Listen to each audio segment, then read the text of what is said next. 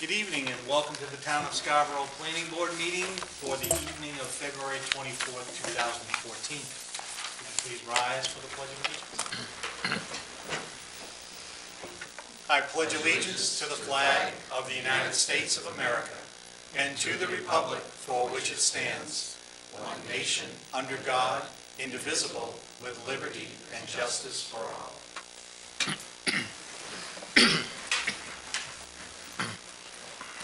Carol, would you call the roll, please?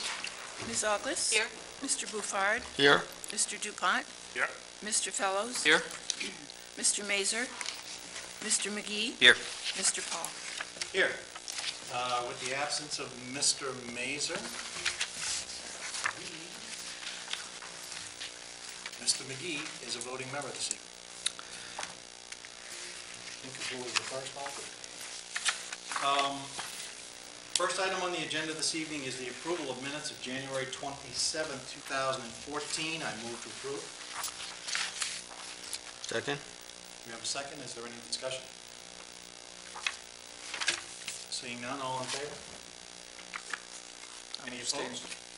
So 4-0 and 1 abstention. The next item, item number 4 this evening. We have a public hearing this evening. The Planning Board will conduct a public hearing to receive input regarding a proposed amendment to the zoning ordinance to repeal a contract zone 4 between the town of Scarborough and Harold Burnham for property located off Bickford Street. Yeah, would you please introduce? Thank you, Mr. Chairman. It's nice to be here with the board this evening. I want to provide a quick overview of what this zoning amendment or repeal, really, of a contract zone is in regard to. I think as some of the planning board members were involved in a few years ago, the town council and the long range planning committee did a fairly comprehensive rezoning of the Pine Point area. And within the Pine Point area, many of the properties at the end of Bickford Street and Holly Street were rezoned from what was an industrial zone to the TVC4, Town Village Center 4 district, really to kind of modernize the type of development that can happen in this area of town. Instead of being just an industrial district, actually be a mixed-use district that it could allow some residential development here, close to the beaches, also allow some light commercial and marine type land uses, given the location of these properties and its proximity to Pine Point and the town launch, etc. And when this was done, there was an industrial overlay that remained that would apply to the Holly Street Industrial Park, because there's some industrial uses that continue there. When the property owner decides to maybe change direction and develop in a different way, that overlay can be removed. Also, right next door on 24 Bickford Street, there's actually an old contract zone 4, that allowed for a single-family house to go on that property, because at the time it was industrial zoned and didn't allow residential development. Now that the TVC4 allows residential development, the contract zone 4 really is obsolete. It's unnecessary because that use is a conforming use on the property. So what's before the planning board for consideration for public hearing is actually just to remove the contract zone 4 from the zoning map, also delete it from the zoning ordinance, and have the TVC4 be the only zone that applies to 24 Bickford Street. And in addition, there's, as you'll see on this map that's on the monitors and in your packages, there's a proposal to rezone sort of the panhandle or portion of 24 Bickford Street that is currently zoned R2, residential 2, to TVC4, so the entire property is zoned the same way, to follow the property line, so there isn't two different zones applying to this property. So that's what's before the board, and the town council approved this amendment at first reading a few weeks ago. After your review and public hearing, it'll go back to the town council for their public hearing and consideration under second reading in March. Thank you, Mr. Bacon. Before I turn this over to the board, I would like to offer up an opportunity for a public hearing on this item. I would ask that if anybody would like to speak on this, please approach the podium, state your name and address for the record. We ask that you try to allow or minimize your comments, if you would, to 5 minutes or less. And if subsequent speakers were to get up, then we also ask that you keep in mind that the board has heard the comments from the previous speaker. Anything that you would like to add that would be new would be appreciated. But we do take very seriously all of the comments, so it is not necessarily necessary on your part to repeat what's already been said. So with that, I will open that up to a public hearing. Anybody would like to, please approach the podium at this time. Seeing none, I'll close the public. And I'll turn it over to the board. Lori, would you like to start us off this evening? Sure. I really don't have anything to add. I had the opportunity to be part of this discussion as part of the Long Range Planning Committee, and I do support this, and I think it makes sense. Thank you. John? No comments here? All set? Good. Dave? Nothing to add. Going down the board, Nick? Just out of sheer curiosity, is there a reason why it went to TVC4 rather than an R2 district? Was there some discussion as to why one was chosen over the other? Already, the majority of the parcel is zoned TVC4. A contract zone actually is like an overlay district that applies on top of the zoning that applies to the general area. And the reason it was originally zoned to TVC4 a few years ago was it was prior zoned industrial. And so it was a change to TVC4 to provide some opportunity for residential development, but also some commercial development opportunity, because industrial provides that currently that, or in the past, that commercial development opportunity. So that's why it initially went from industrial to TVC4. Thank you. That's it.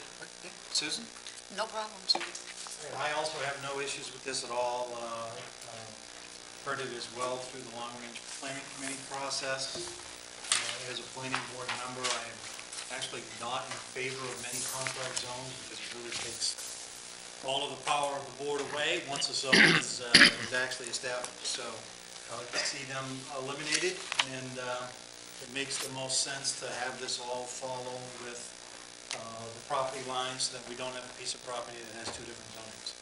So I'm totally in favor of it as well, and would ask that, based on the comments, that we send a positive recommendation to the town council regarding this item.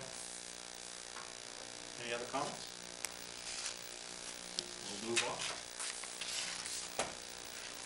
Our next item this evening, Good Rebel Holdings LLC requests a site plan review for a plus or minus 12,000 square foot indoor climbing facility on the Higas Parkway. Mr. Bacon.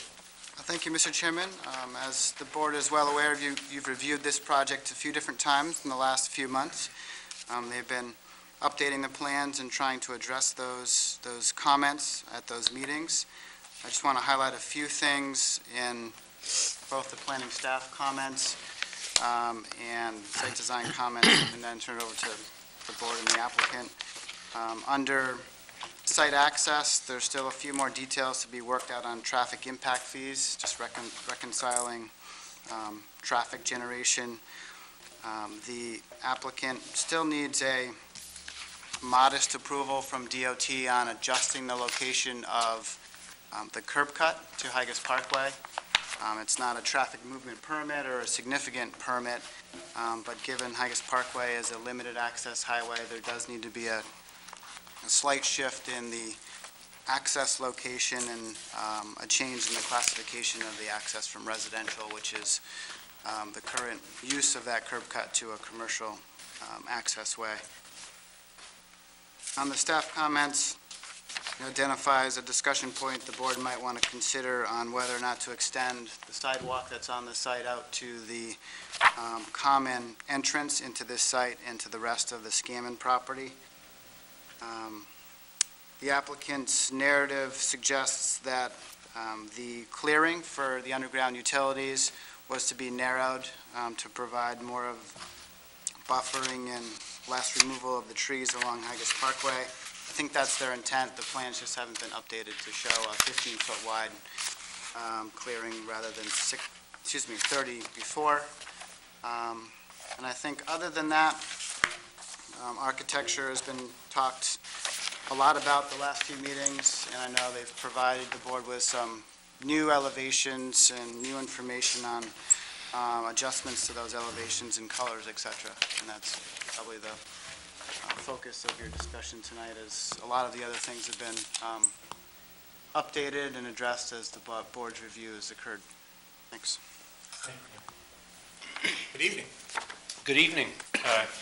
Thank you. First of all, my name's Mark Ritchie. I'm here with my partner, Fred Wilkinson. You represent Good Rebel Holdings in the salt pump climbing facility. And I want to thank the board and the chair for rescheduling this meeting and saving myself from having to drive up from Boston in last Tuesday's storm, because I was not looking forward to that, but thank you. I think this is about the fourth or maybe fifth meeting that we've met here and talked about the project. And we've been working along with this board to try to bring this project to an approval of the site plan review. I know that we've had some challenges with the elevations and the facade. We went back to the drawing board with worked with our architect, Port City Architecture, and I think we've responded to a lot of the concerns that this board had in the last meetings. So we brought Andy Highland here from Port City Architecture to describe what we've done with the architecture, with the elevations. And I'm going to hand it over to Andy, but we also would like to talk a little bit about the civil design. So I think that would be quicker, so maybe we start with that, if that pleases the board. Okay, so Jim Fisher from Northeast Civil Solutions.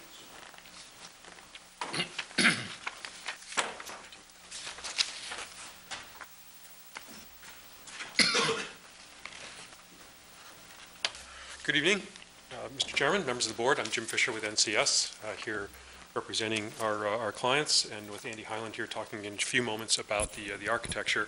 I'd like to go over just very, very briefly. I don't think we need to rehash the project overall, but as Dan had mentioned, I'd just like to reiterate that I do have a couple of comments regarding some of the site considerations pertaining to the civil aspect of the project. Toward that end, the purpose of our being here this evening is ostensibly based on the pension of the board to receive final approvals with condition. There will be some. Hopefully most of those will be staff conditions, but again, that's up to the will of the board. The three aspects of the project that Dan had mentioned, just want to address those really quickly. One was the first one was basically the DOT issue.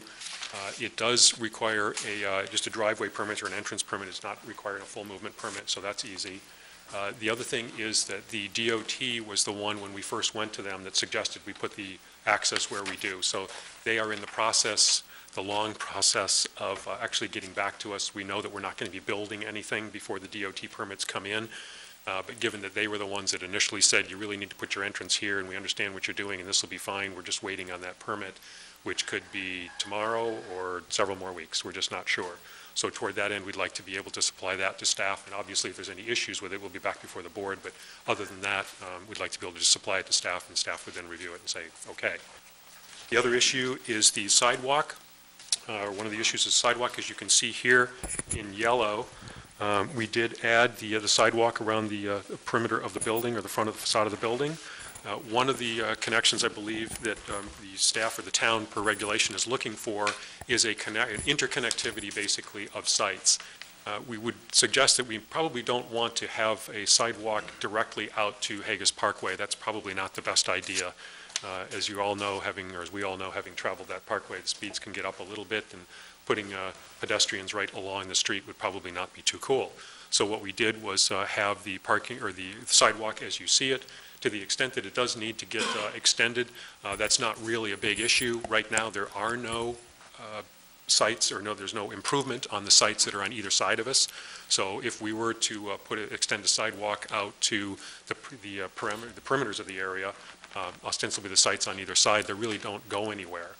In and of itself, that's not a consideration. However, if and when those properties do get developed, and at some time, hopefully they will be, we're not really sure where that connection would be. So toward that end, we'd like to be able to continue with what we've got here, and if there's ever a connection that would then be required, perhaps less of a sidewalk than maybe a wood-chipped pathway, because it's still a wooded area, generally speaking, that could connect, for instance, over in this particular section right here. This is the property line, and then over here, just a little jaunt down to this property line, and then we should be all set. The other issue, and the final issue, is the landscaping that Dan was referring to, and that is the 15-foot width. It's a little difficult for you to see here, but we have actually done that with a new set of plans. And this corridor right here, this is the utility corridor, as it were, how we're going to be getting all of our public utilities in from the Haggis Parkway into our building. We had that initially at 30 feet. We didn't really need it. It's as far as the width is concerned for the utilities and the ability for us to be able to actually get in there, minimize the impact as far as cutting any of the bushes or the trees. We did figure we could get that down to 15 feet fairly easily. That will be, according to the landscaping plan, that will be replanted, albeit slightly, because you don't want to plant anything too large over public utilities in case we have to get into them again. So again, we've narrowed that corridor, as it were, to 15 feet, which I believe was the request of the board. And then the landscaping over the top of it will be landscaped, but it will be fairly minimal.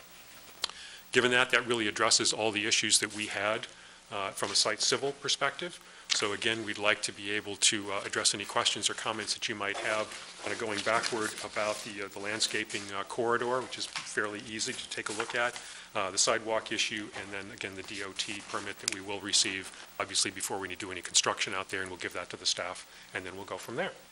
Toward that end, if you have any questions, I'd be happy to entertain them. Thank you. I think we'll hear the whole presentation before I Great. turn it over to the board. Then, at that point, turn it over to Mr. Highland, and he'll wow you with details on the architecture. Yeah, turning the monitors on, I guess? They're on. They are, oh, okay. I'll turn my computer on then. Yeah, that might be it. Work it that way. There we go.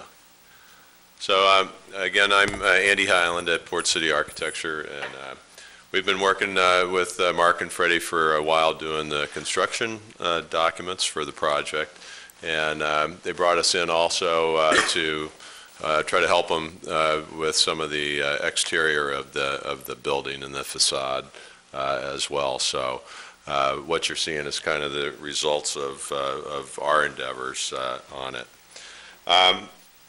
I guess I'd like to start with, so this is, and this view here is actually out from the parkway, but I took a lot of the trees out just to kind of give you kind of an idea of what the building looked like. Maybe go into oops, sorry, these aren't in the right order here. A little closer up shot of the project. So this is the front entrance that faces the parkway. And we started with really kind of take a look at it from scratch, as Mark said, you know, kind of taking a look at the volumes of the space, kind of what we thought. They were pretty open to kind of just getting our input on the whole piece of it. As if any of you know any of the other projects that we do, it's probably a little bit of a departure from Port City. We're a little more New England looking typically in a lot of our projects. But as I took a look at this space and kind of the needs of it, you know, it's a rock climbing facility. It needs to have a big volume. The top portions, the larger portion on the left, For the interior climbing walls is about 47 feet to the peak of the ridge there. And the right side's about 29 feet. The whole building's 50 by 200. So the program requirement is that size of a box, and kind of that's what I start with. You know, here's what I need inside, and anything else that we apply to it's got to be on top of that or outside of that. So to really put, you know, a lot of, you know, peaked roofs, things like that on this building would have increased, in my mind, the scale of it, you know, enormously. So what we tried to do was say, you know, let's try to bring down the scale, make it a little bit more pedestrian, and add elements that give it visual interest on the outside, but kind of keep it true to the function that's going on inside, and to also, like I said, just break up the facade and you know, work to give it more interest. So what we started with, we kind of sat down and thought, well, it's a climbing facility, what kind of materials, what kind of, you know, would be appropriate. And we kind of came up with a theme of, well, you know, you climb on rocks and stones, so we came up with the theme of maybe faceted stone projections on the outside of the building, and the material, the base material being a vertical, a linear metal, which kind of give you the idea of trees in the forest, and then these other elements that give you more of an idea of kind of stone and faceted stones. So looking at that, we've used some new materials recently. Just put this on the dental school in Portland. These are this is a real porcelain tile that's an exterior cladding material, and we like it. It's durable. It's real porcelain tile. It comes in 5-foot by 10-foot sheets, and just about this thick right here. And it has a very nice look. It's not shiny. It comes in a number of different colors. And we kind of like the one that we're looking at here, and then it kind of gives you that stone appearance. I can kind of pass some of these materials around. I don't know if you want the big sample or little sample. I'll take the little sample. Okay, all right. This is the big one. It's up right now, like I said, in a that's going to be the windows and a little accent around the windows and the door frames. So that would be what I'm looking at. Yeah, let me see if this will, if it doesn't laser off and blind you guys, so everybody be careful here. But this, just kind of window, door and window frames in here, just as a little bit of an accent for a little bit of color in the project. The stone material is these faceted pieces. And the other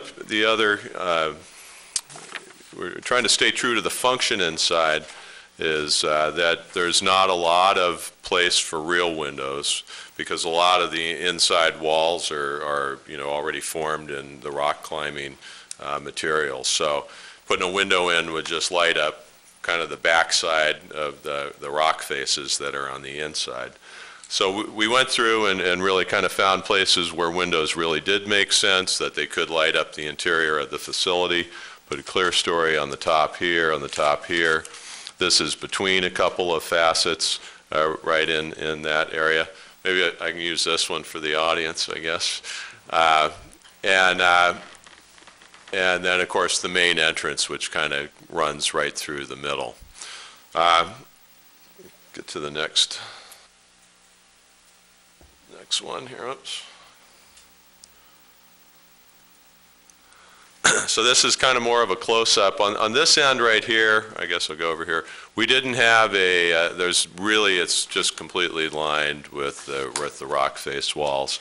So what we wanted to do here, we brought out these faceted materials, and it's got a lot of relief, and what we're looking at doing is maybe a backlit light fixture, where we have it's a kind of little square trellis, galvanized trellis, that it's going to go up in the back here. And we're going to try to bring up some vines, some appropriate materials that'll bring the green then up into the area, and bring kind of the ground and the vegetation up. So we get the trees, the stone, and then trying to get the vegetation in some of these areas to give it some more interest. So the light fixture, like I said there, would kind of backlight this at night. It would be a nice feature, soft. The other thing we were looking at in the materials as you kind of look as they go by you was try to keep it a natural palette too, to not go with a lot of really crazy colors on it, to make it a little more timeless, and just the building itself and just natural looking colors to blend in with the landscape. Let's see, some other, losing my mouse here.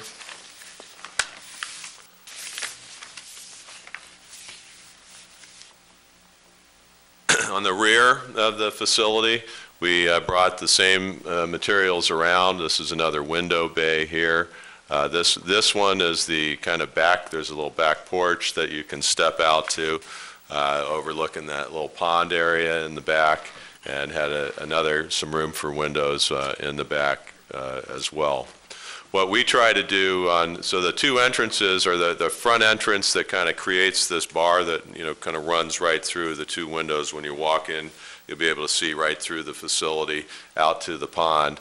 And we brought these up higher on each side, and that's where all the mechanical equipment we located right in that kind of crook. The mechanical, so this is this piece on the back that we brought up. We did the same with the front. Let me get back to there. So this area right here is brought up higher than the roof, and right in between those two is all the mechanical equipment we lined up and screened right behind the two kind of front and rear entrance pieces. I always like to incorporate the signage instead of trying, as an afterthought, thinking and sticking it on the building somewhere. We put it on over the front door, incorporated a band. So there's a metallic band that goes in the same color, the darker color, that'll go and cut out letters that'll be kind of backlit with the salt pump logo on the front. And we'll light the insides here, so in the evening it'll be a nice glow at the entrance with the signage, with the light from the inside of the facility, and glow down into these kind of little faceted planters that go on the outside. Let's see. So again, we looked at, they gave us kind of pretty much, let us do what we thought was appropriate with the whole facility. I looked at, we looked at all sorts of different sizes of this, bringing these up tall. When I did that, it just really started to accentuate the height of the whole facility. I think we tried to line these up more in a similar line, and especially to try to unify the two, because you have this large half and small half. So we tried to use these materials to really bring across a line that really unified the lower half to the upper half, and brought it down. I mean, they're still tall, but brought it down from the large height. And I think the effect is going to be that you're really going to kind of focus on this nice material in the entrance, and these couple of elements on the front, and the rest of the building will just work as a backdrop to the project. Let's see if I have any other. I think that's, and if there was any other items that I wanted to go in, screen the mechanicals, again, working in scale. We brought these out. This one comes out about 5 feet, so we did bring it out a pretty good depth. These facets come out about almost to 3 feet at the point. So there will be some good shadow lines on the building. And I think it'll be some interesting shadow lines too as they come out in kind of angles instead of just square boxes, and give it that more organic look. So I do have a 3D model here. These are just still shots of it.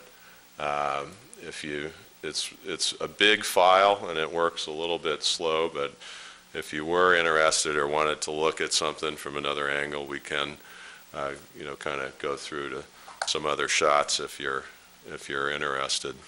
So that's like I said, it moves slow, but we can kind of move it around if we need to.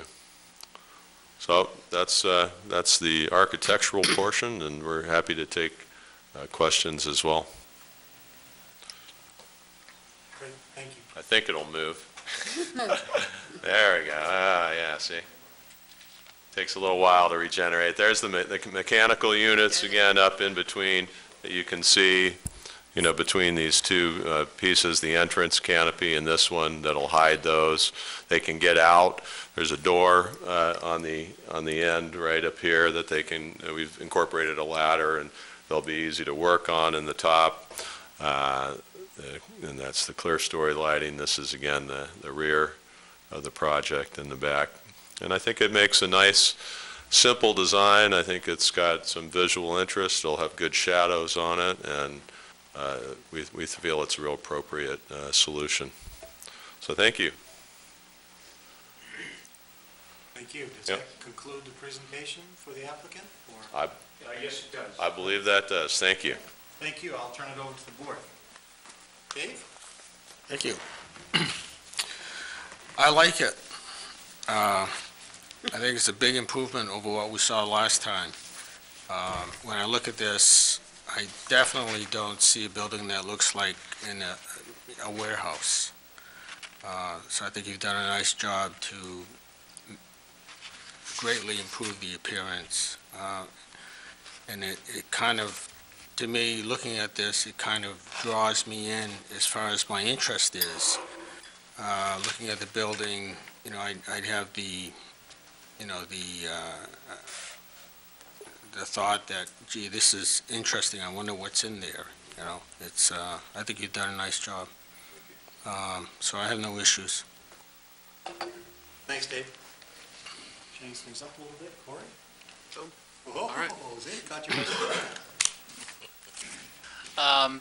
No, I think you really hit it out of the park on this, in my opinion. I think it's a huge improvement, and I think it, as you said, it adds a lot of visual interest. It does sort of draw you in, and I think you've succeeded in sort of breaking up the building and adding interest in a way that doesn't seem arbitrary, like just sort of adding a band to break up a long stretch of blank space.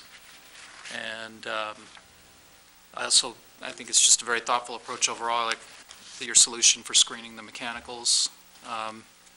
And again, it's something that, I like the fact that it's all sort of integrated and functional. So in my mind anyway, I think you've solved the architectural problem or risen to that challenge, and really appreciate the extra effort there. In terms of some of the other items, some of the sort of site or civil-related items, it sounds like those are either being addressed or on their way to being addressed, and to the extent we need to maybe wordsmith something in conditions if we get to that point around exactly what, how we leave things with pedestrian connectivity. I think we need to at least make provisions to have that possible at some point. But beyond that, I don't think I have anything else. Thanks. Thank you. Yeah. I like what you've done. It turned out real nice, guys. That's all I have for comments. Thanks, Nick. John? I agree. Done a good job. I think the first time I was certainly opposed to the other design. I'm pretty much for this. I noticed the increase in height from 44 to 47. Is there a reason that had to be increased? Yes. Could you go to the mic, please? Oh, I'm sorry. Excuse me.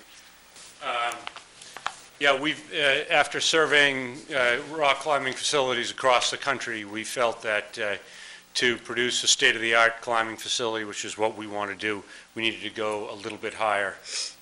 To encourage national competitions, we need the leadable rope length of that we get in 47 feet, so that's the reason. All right, that makes sense. Okay. Other than that, good job. Thank you. Very good response to what we wanted. Susan? Boy, am I pleasantly surprised. Having just come onto the board, I had been told by little people here and there that the big problem was the design of the building itself, the exterior of the building.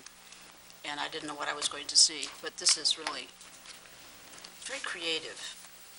I do have a question. The thing you passed around, the dark material is what's going to go around the doors and the windows? Yes, correct. Okay. The orange, if you will, orange, Yeah, that's going to go around the the kind of windows itself. brick color is the metal of there'll be The aluminum light windows. tan is the exterior? Yeah. Can somebody, oh, here. I'm trying to keep it kind of, muted and natural. But it's got, it's, Yeah, it'll be vertical. We're looking at different, some different sidings, so it'll be a good quality. but it won't be flat like this. Oh, no. That's just for This will be color. the color. Yeah. Let's take pictures of this and put it, put it in the file. For some of you may know, I spent an awfully long time on this board at one point in time, and from one of the experiences we would have is that what we were looking at would be great, but then what went up, Right. you know? Well, you can keep the So, sample. I don't want to keep it, but. Dan can but we might want to lock keep it it in the up. file just to make sure it comes out, but it's it really, but what I like the most about it is that the Higas Parkway was about quality, but it never said it had to be New England, Yeah. right? Yeah. And this is quality. Right. And I really like it. Just going to double check, you really are sure that those added height on the front and the back is going to cover the mechanicals? Yeah, I'm good, yeah. Okay. I wouldn't lie to you. No, you haven't yet. I've been good, yeah. I like the That's a fact, note to construction administration, I'm Yeah. gonna make sure that covers. we're pretty good Yeah. at sniffing out Yeah, kind of thing. yeah. I love the fact that it's not shiny.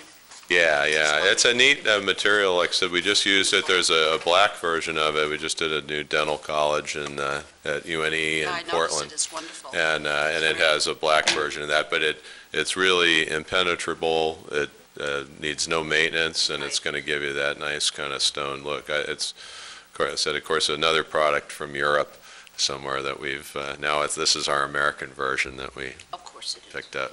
Yeah. I really like the additions to what you've done on the side and the lighting. That is really going to make a difference, a big difference. Putting vines or something in there, does that need to go on the landscape plan? I ask staff.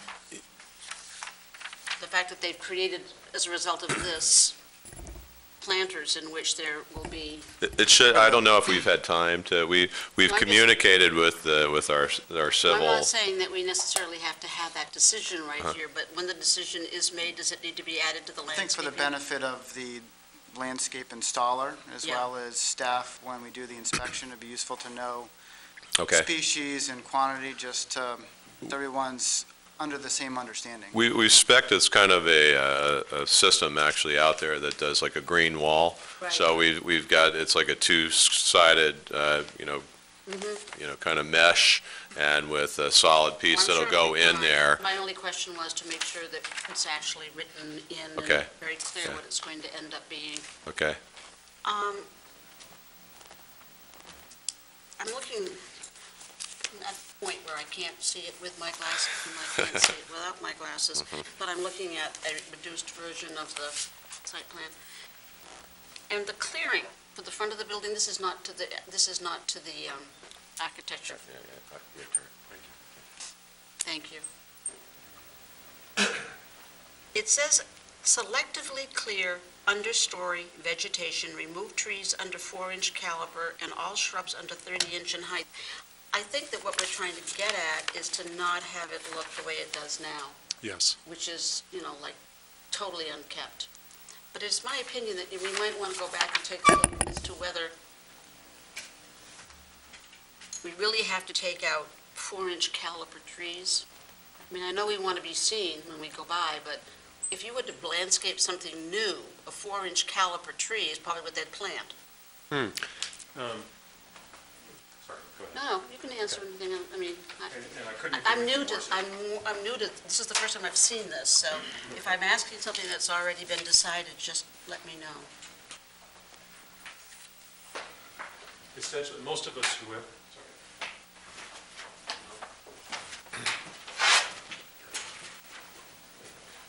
most of us who have, are very familiar with the Haggis Parkway know, as Susan had mentioned, that it's rather wooded along the entire way, and it tends to be rather, for lack of a better term, scrabbly, and there's not a whole lot of uniformity there, and it was natural. It wasn't specifically planted. So what we're looking at doing in some of these photographs, this is the pictures that were just taken this past autumn, and what we're looking to do, as Susan had mentioned, is clean out a little bit of it to a certain extent so that people can identify it. Right now, the woods are relatively thick to the point that if anybody's driving by the Haggis relatively quickly, they're going to go right by the entrance. Having said that, however, there are quite a number of standing trees, large caliper trees. Some of them go up to over 30 inches. So starting from the top, as it were, the larger caliper, and coming down, we plan on retaining those larger trees, and you'll see that on the plan. And as they are identified here, there are quite a number of them that we plan to keep. Specifically those that are highlighted here throughout this particular section. We want to be able to keep as much of the natural quality as possible, but still be able to thin it to the point where people can see through to this building that is quite aesthetically pleasing. I understand the concept. My questions are very specific. Okay? 4-inch caliper. Yes. Okay, yeah. It is not clear to me what this is going to look like. We don't want it to look the way it does now. Yes, I quite. agree completely. We do want it to look like it was originally a wooded area, however, and not just a sparse, or not just tall white pine trees, if there's anything else out there. Sure. Okay, so I just want to make sure that under 4 calipers is not too small, and I also wonder, says, what is going to be left when the trees, when we have the tall trees there? Yes. If you take out everything 4-inch caliper and down, what's left? Well, we're not taking out everything, but those that we do take out, which are let's call it what they are, they're kind of the weed trees, as it Right. were. To be able to clean up that I'm just trying to area. figure out whether we need to put something else back in as a Oh, result of what you're taking out. because- Absolutely, and we are doing that, and you'll see based on the planting schedule up in this Okay. area, these are these are the common names, the Latin names, the numbers that we're looking at, et They're cetera. going to go right there in the front. And yes, they are identified, well, not just the front, they're identified as over in this area, then down in this section over here, and then across the front. So it's not just the front that we're looking at. But yes, we do plan to augment these, what we take out, with specific planted landscape materials. It's going to look very nice as far as the aesthetic is concerned, which is easy to say, but that's what the planting schedule is for. I think my problem is that I'm not accustomed to seeing anything this small. When I was on the board before, we had those great big plans, and everybody was overlapping everybody else's, and papers were being flown in the air all the time, and it was very, very difficult. And this is ever so much easier, but I can't read it. So I can't really tell what's going to be left, but I trust you. Thank you. I think you know what it is we're looking for. Yes, absolutely. I And just don't want to have anything taken down that doesn't have to be taken down. And we agree, absolutely. There's so much of it right now, it's very profligate as far as the amount of just stuff that's kind of naturally that's packed in there, and we would like to clear that out selectively, and then Okay. replant so it looks even better. Those are my concerns, thank you. Thank you, Susan. Just a few comments, if I might. I as well appreciate the architectural changes. Where we came from originally to where we are today is 2 different buildings. Conceptually, they're the same, but structure or the physical appearance of the buildings are substantially different. So thank you. We appreciate the efforts that you've put forth. And we know that you have worked hard to do that, and we thank you for those efforts. A couple of my questions, and from an architectural standpoint, I guess, is there any concern about ice or anything coming off the roof in terms of location of sidewalk or here we are in this lovely Maine winter, and I'm seeing stuff flying all over the place off roofs at times now, and so I'm curious to Yeah. see if there was a consideration given of that. Yes, I always give consideration to that in Maine. That's the bane of being an architect here, is having icicles hanging over the entrance. The whole roof on both sides actually pitch away and down into the sides. So there's a flow and drainage off of this roof, not to the front or to the rear, but to each end. So we've done the pitches that way, and each of those ends is there's no sidewalk and no areas out there. So yeah, we feel that that'll be good, a good solution. And just shallow pitch, so it's not going to come screaming off either. Okay. One of the other items that was mentioned at one point in the write-up, and I don't know if we've come to any conclusion on it, was that there was going to be some additional traffic movement counts from the Newburyport facility, I believe. Yes. Have we done those, and do we know what they are? We have done them. We do know what they are. Bill Bray is our traffic engineer, and he has recalculated the impact fee, which is slightly higher than his calculation from before. As you mentioned, Alan, what we had before was out of the book, basically, and because we have a facility that is somewhat akin to this one, to be sure, in Newburyport, he actually went down there and did counts twice, just to take a look at the peak hours, which typically, or the peak time period, remains to be seen essentially, but generally speaking, it's a facility that is probably going to attract the preponderance of its crowd in the wintertime, for lack of anywhere else to go and do this kind of thing. So toward that end, it was actually a perfect time. These counts were done in January and February, by the way. So it's a perfect time at this other facility just to take a look at how much traffic they actually generated. The answer to your question is we have that report. We'll provide that to staff, and it does have the recalculation of the impact fee. So that is completed. That takes care of the impact fee, which is great. My concern being the larger one is the parking situation. Are we still good in terms of what we think we're going to see for traffic, heavy peak traffic, if you will, and how that would relate to the parking spaces that we're providing for the facility? Are we still comfortable with that piece? Yes, very comfortable. Not only is the information that's out of the book help us toward that end, which is relatively generic and it's applicable throughout the country, but now that we actually have a specific as far as as far as comparison is concerned in the Newburyport facility, when Bill redid his calculations, it actually went up by 0.2 as far as the traffic that's being generated in a peak hour, which is almost negligible. So toward that end, the answer to your question is yes, we're very satisfied that the parking we have right now is still going to be more than accommodating for the number of people that we expect to have there. Okay. One of the difficult things here is that we have a very unique building with a very specific purpose that, should it become something else down the road, trying to make sure that the infrastructure, if you will, that we're putting in place might still be adequate for that down the road. But as I indicated in the past, we don't want that to be the case. But one of the things we have to consider is how else might this facility be used at some point in time. So Certainly, that's what planning is all about. and that's part of our dilemma, if you will, with some of the architecture pieces that I think that you've really done a very nice job with. So, Mr. Chairman, could I just respond to that? please. The climbing gym that we're talking about in Newburyport is actually in my building, so I'm quite intimate and familiar with what goes on there. It's a climbing facility of exactly the same size, 10,000 square foot facility as ours is, arguably in a very similar demographic region, Newburyport. It has 32 parking spaces, and we have never at any time exceeded that at one given time. So our facility has 45, so we feel comfortable that we have adequate overflow and sufficient for this facility. So, Okay.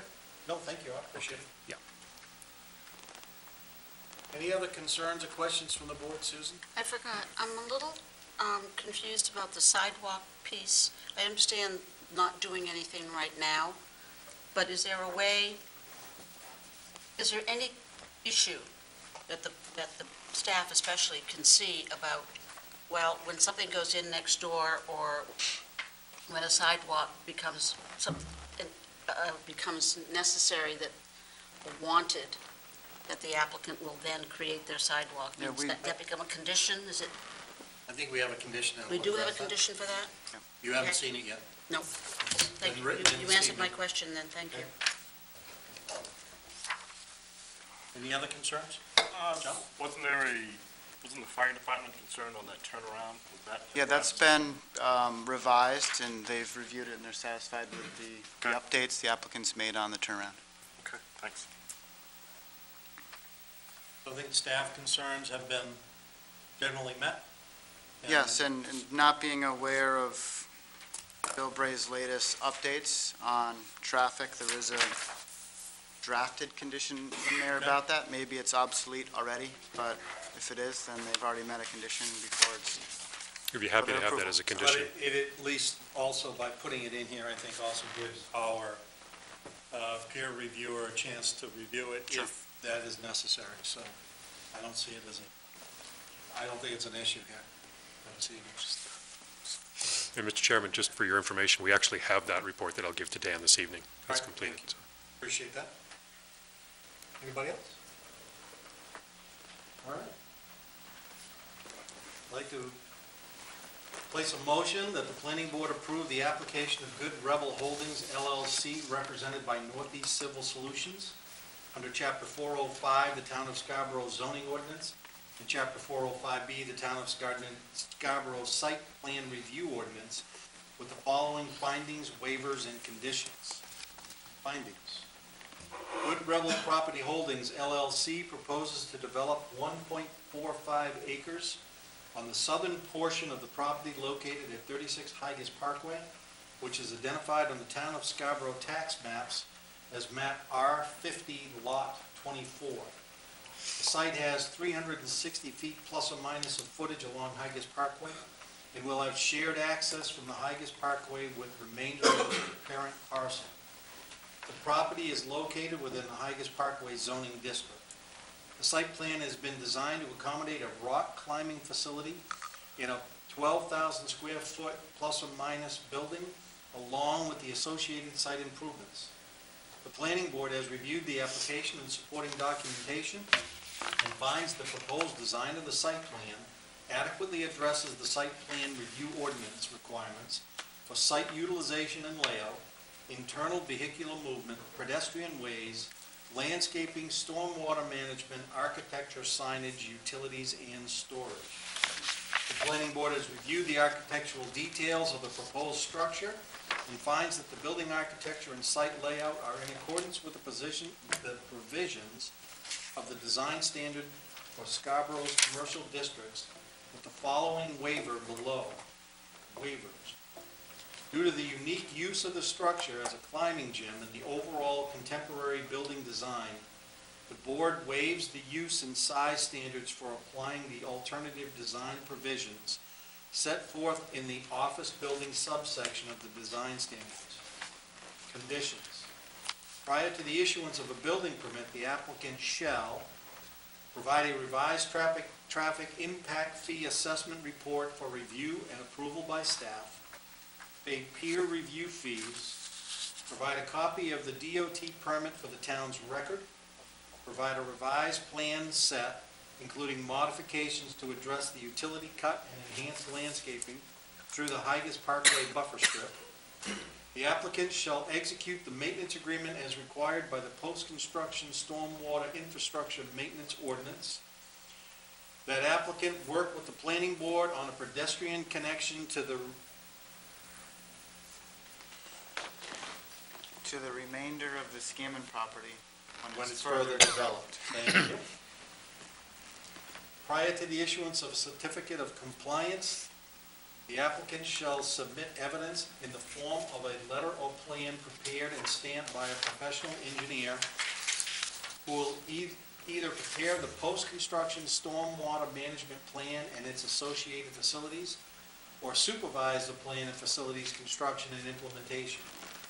The letter of plan shall certify that the stormwater management facilities have been installed in accordance with the approved post-construction stormwater management plan, and that they will function as intended by said plan. Any additional plantings for the wall mesh shall be included on the landscaping plan. Do we have a second? Second? Do we have a second? Comments? Just one quick clarification. During your reading, I guess it would be on condition F, regarding the sidewalks, I believe you said it was the applicant would have to work with the planning board on future developments. Did you mean to say planning staff? I wrote planning board because the Scammon property would likely go through planning board review, presumably a similar project, a subdivision, an office building would come into the board because it's zoned commercially. So I wrote planning board because you'd likely be looking at the remainder of the property and you could consider how it's connected. I guess my question would be more or less for this specific applicant to connect to the other properties. Would it be wise use of their time and our time to actually meet in front of the full planning board, or rather Staff. work with staff to connect to what the planning board will approve on future developments? Yeah, I wouldn't want to suggest that they're coming in with their engineers and having a review process like this. So it could also be planning staff. It was more of a timing issue. The planning board review period of the remainder of the parcel would be when we need to figure out the connection. So it can be changed to planning department. That's fine. My preference would be planning Because department. the other potential is Disagree that, that wording-wise, I agree. the other potential is that something minor like this could potentially be addressed as an administrative change by whoever's chair at that time. So, in essence, that would still be an action taken by the board through the chair administratively. So, however the board decides that they would like to proceed is fine. But if there's a general statement to, in I guess general. my only concern would be forcing them to come back here to put in 15 feet of sidewalks. That, whether it's a good use of their time and ours. Should that decision be made by staff? That decision, I don't see a reason why. I think I staff, would be comfortable doing that. Is there anybody else, is there anybody uncomfortable with staff doing that? Absolutely not. Then I would amend my motion to say planning staff as opposed to planning board. Great. Does the second still hold? Yes. Okay. Any other comments? Seeing none, all in favor? And I show that to be unanimous. Thank you for your time. Welcome. Thank you. Thank you. Good job, guys.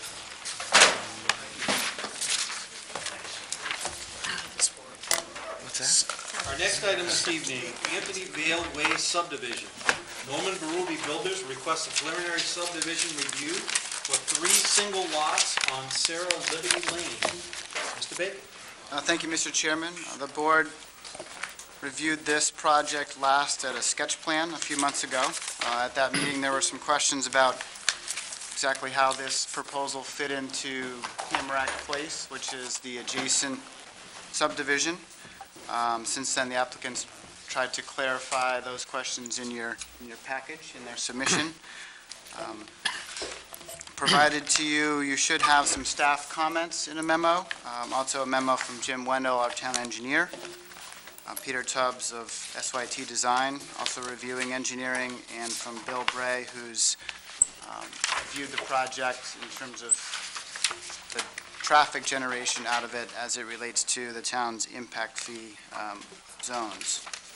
We've also gotten 3 different emails from abutters, primarily with concerns about the existing groundwater in the area, high water table that exists in the area, and another email about sort of the history of the project, again, as it relates to Tamarack Place that was approved in early 2000s.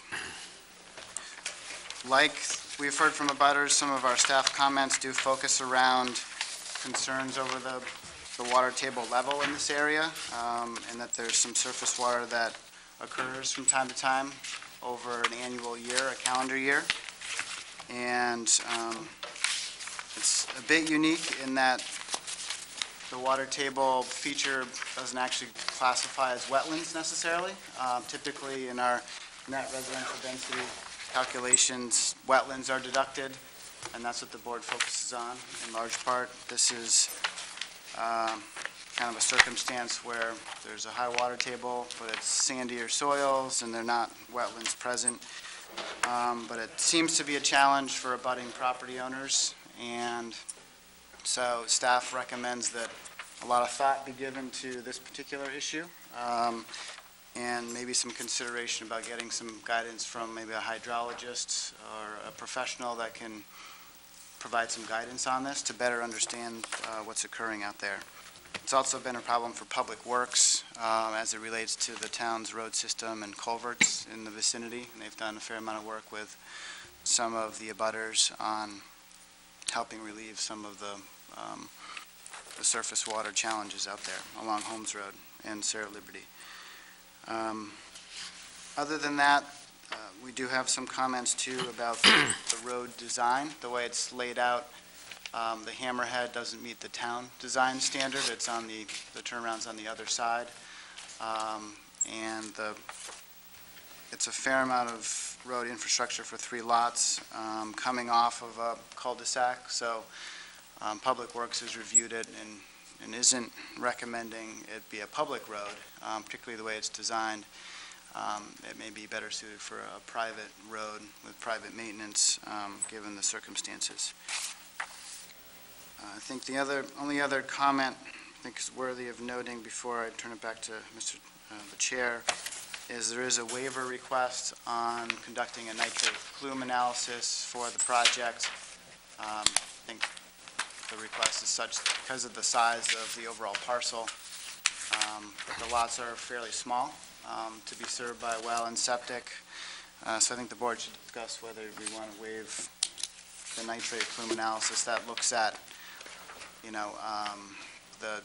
the septic leach areas and how much space is provided there for both those and well zones on individual lots, and they're about 30,000 square feet, so that it's getting close to being tight, so it might be worth still conducting that analysis, but that's something the board should weigh in on. So with that, I'll turn it back to you, Mr. Chair. Thank you, Dan. Good evening, Bill. Mr. Chairman, thank you.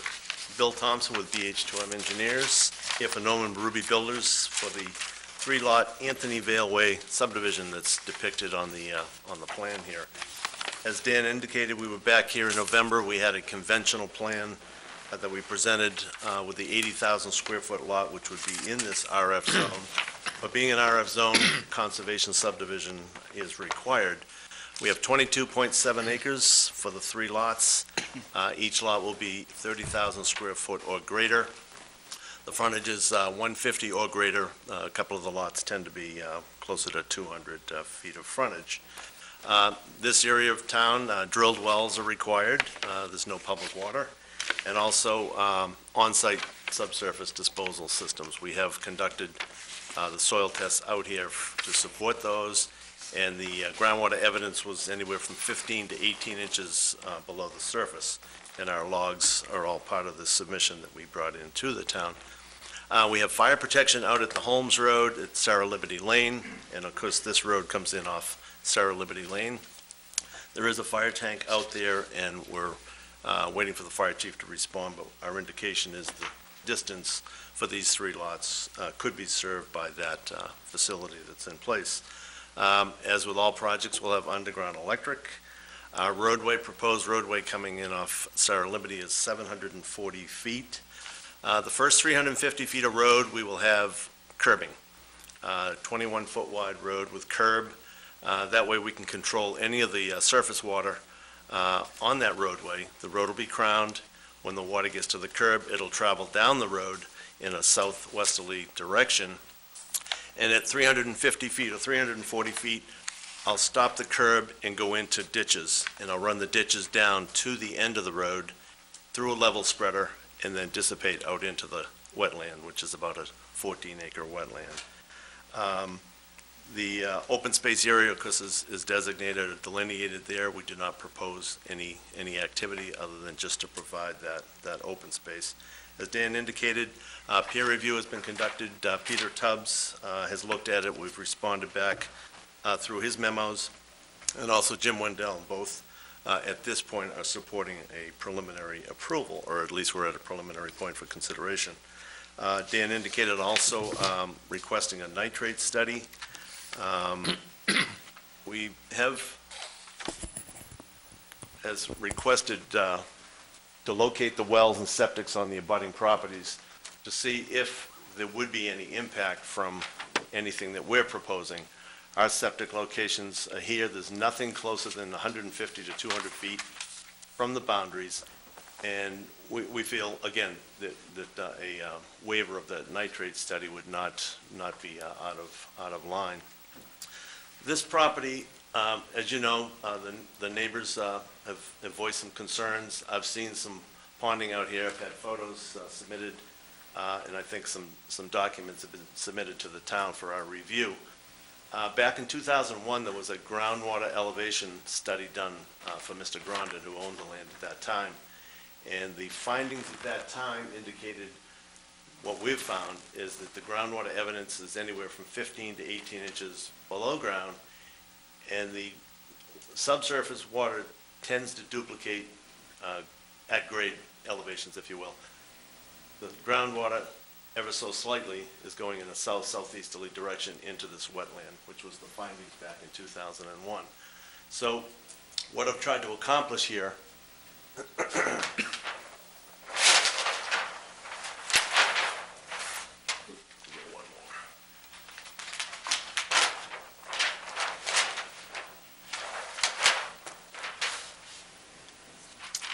what we've tried to do is not impact any of the properties to the south, or to the north, rather, off the Holmes Road.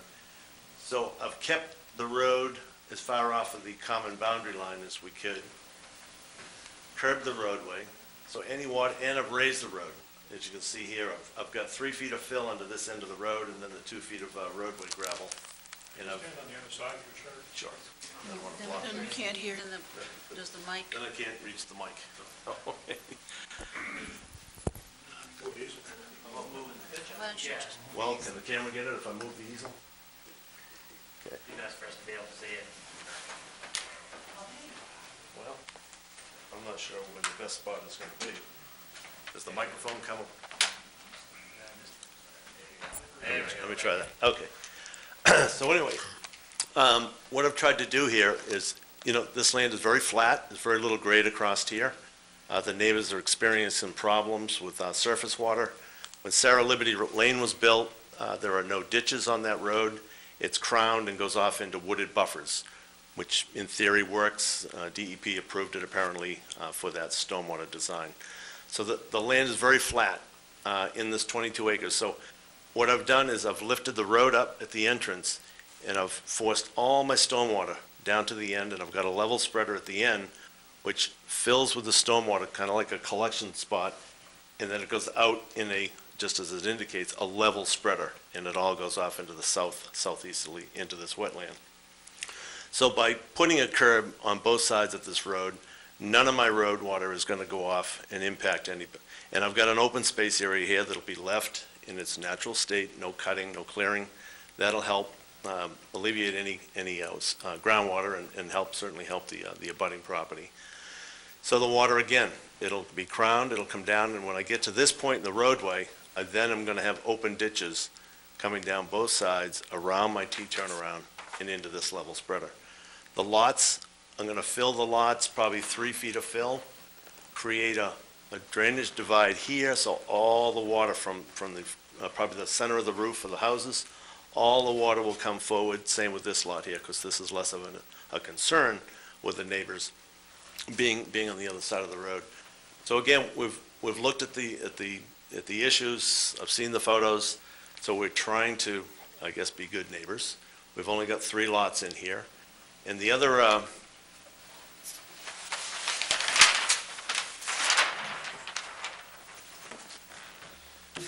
thing that was requested, probably Jim Wendell, for the town engineer, is I've got some crosshatched areas around these lots. What Jim would like us to do is, after we fill these to accomplish the grading that we need to bring it forward, is to leave these areas in a natural state. Let them grow in.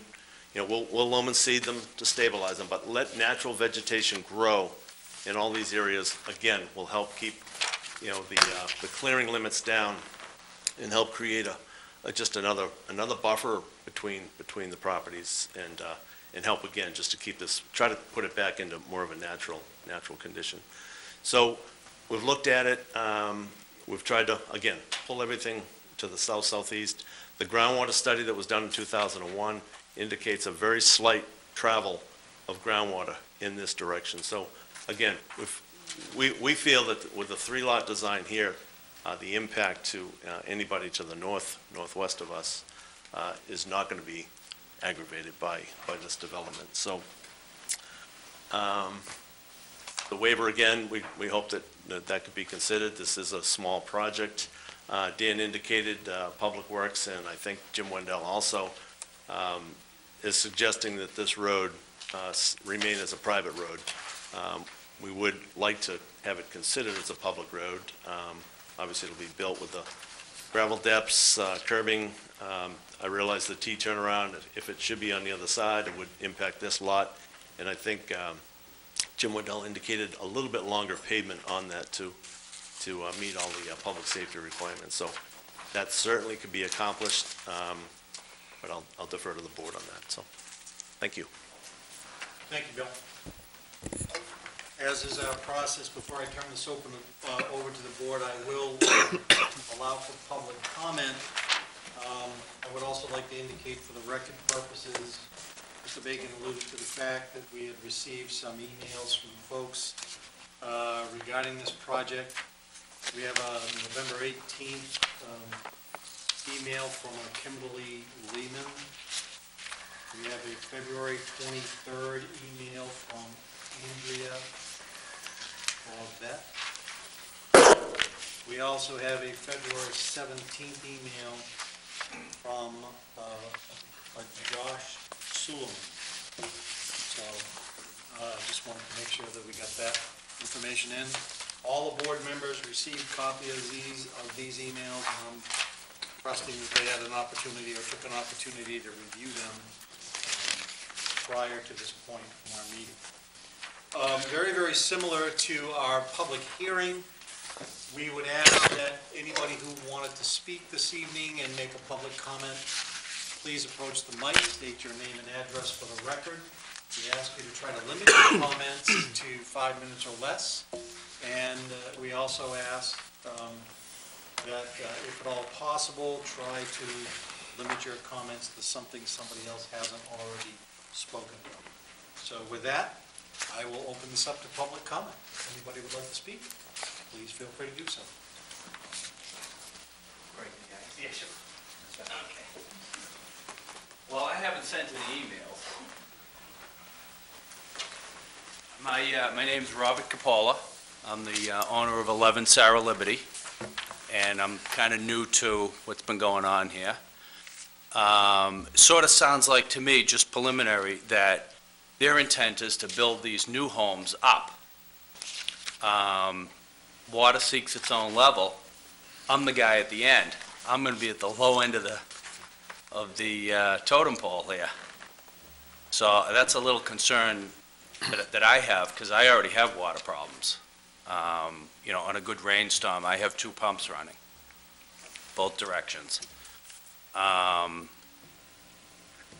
You know, it sounds good that the water can get out to the wetlands. I've walked it. It isn't like it's much, much lower than my property. So I'm not really sure, you know, the details just yet of where all this water is going to go.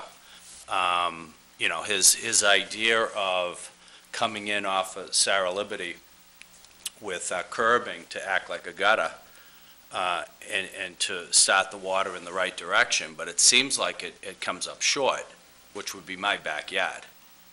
So I have a little concern. I'd have to study that a little bit more. If it's going to come in and just dump in my backyard, I'm going to be dealing with it. There's no doubt about it, because it already floods back there.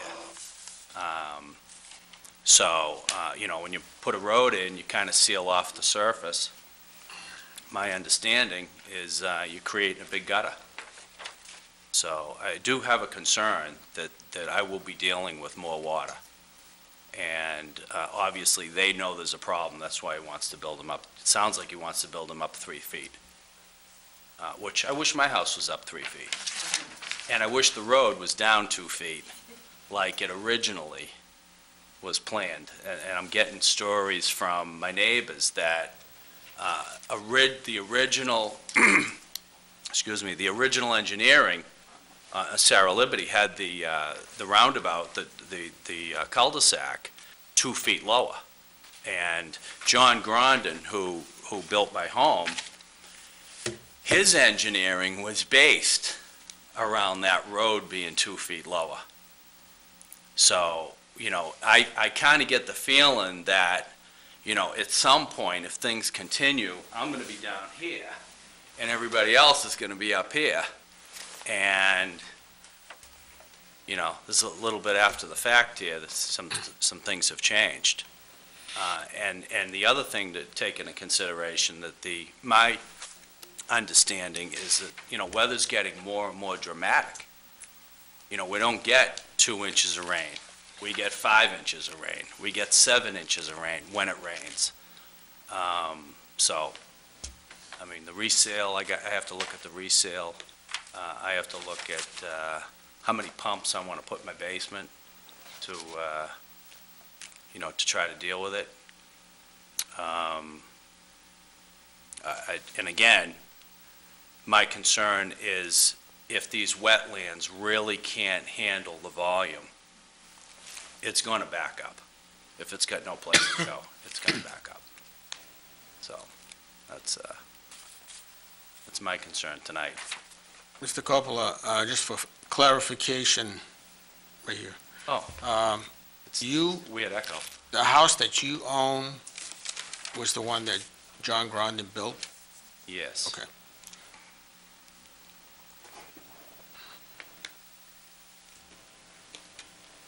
I'm all set. Thank you. Thank you, Mr. Coppola.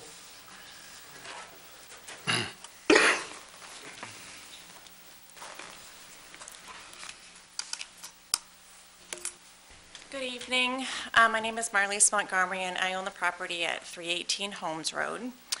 And I learned about this more recently, maybe 5 or 6 weeks ago, from my neighbor, Josh Suleiman, who I understand you have some documentation from, who kind of brought me up to speed as to what was going on. I understand also, and I want to just point out for the record, there was a letter, I think, that went out from the town to all the abutters, and I never received that letter, so I'm not sure what happened with that. But I want to express the same concerns about the water. For anybody that's familiar with the properties on Holmes Road, 316 and 318 have had an ongoing issue with major puddling. And the culvert was installed a year or two ago. The jury's still out on whether or not that's alleviated that problem, but I too have some pumps in my basement, and the water table is very high, and so it doesn't take a lot of rain for it to be an issue for us, and it's constantly something that we're having to address and deal with.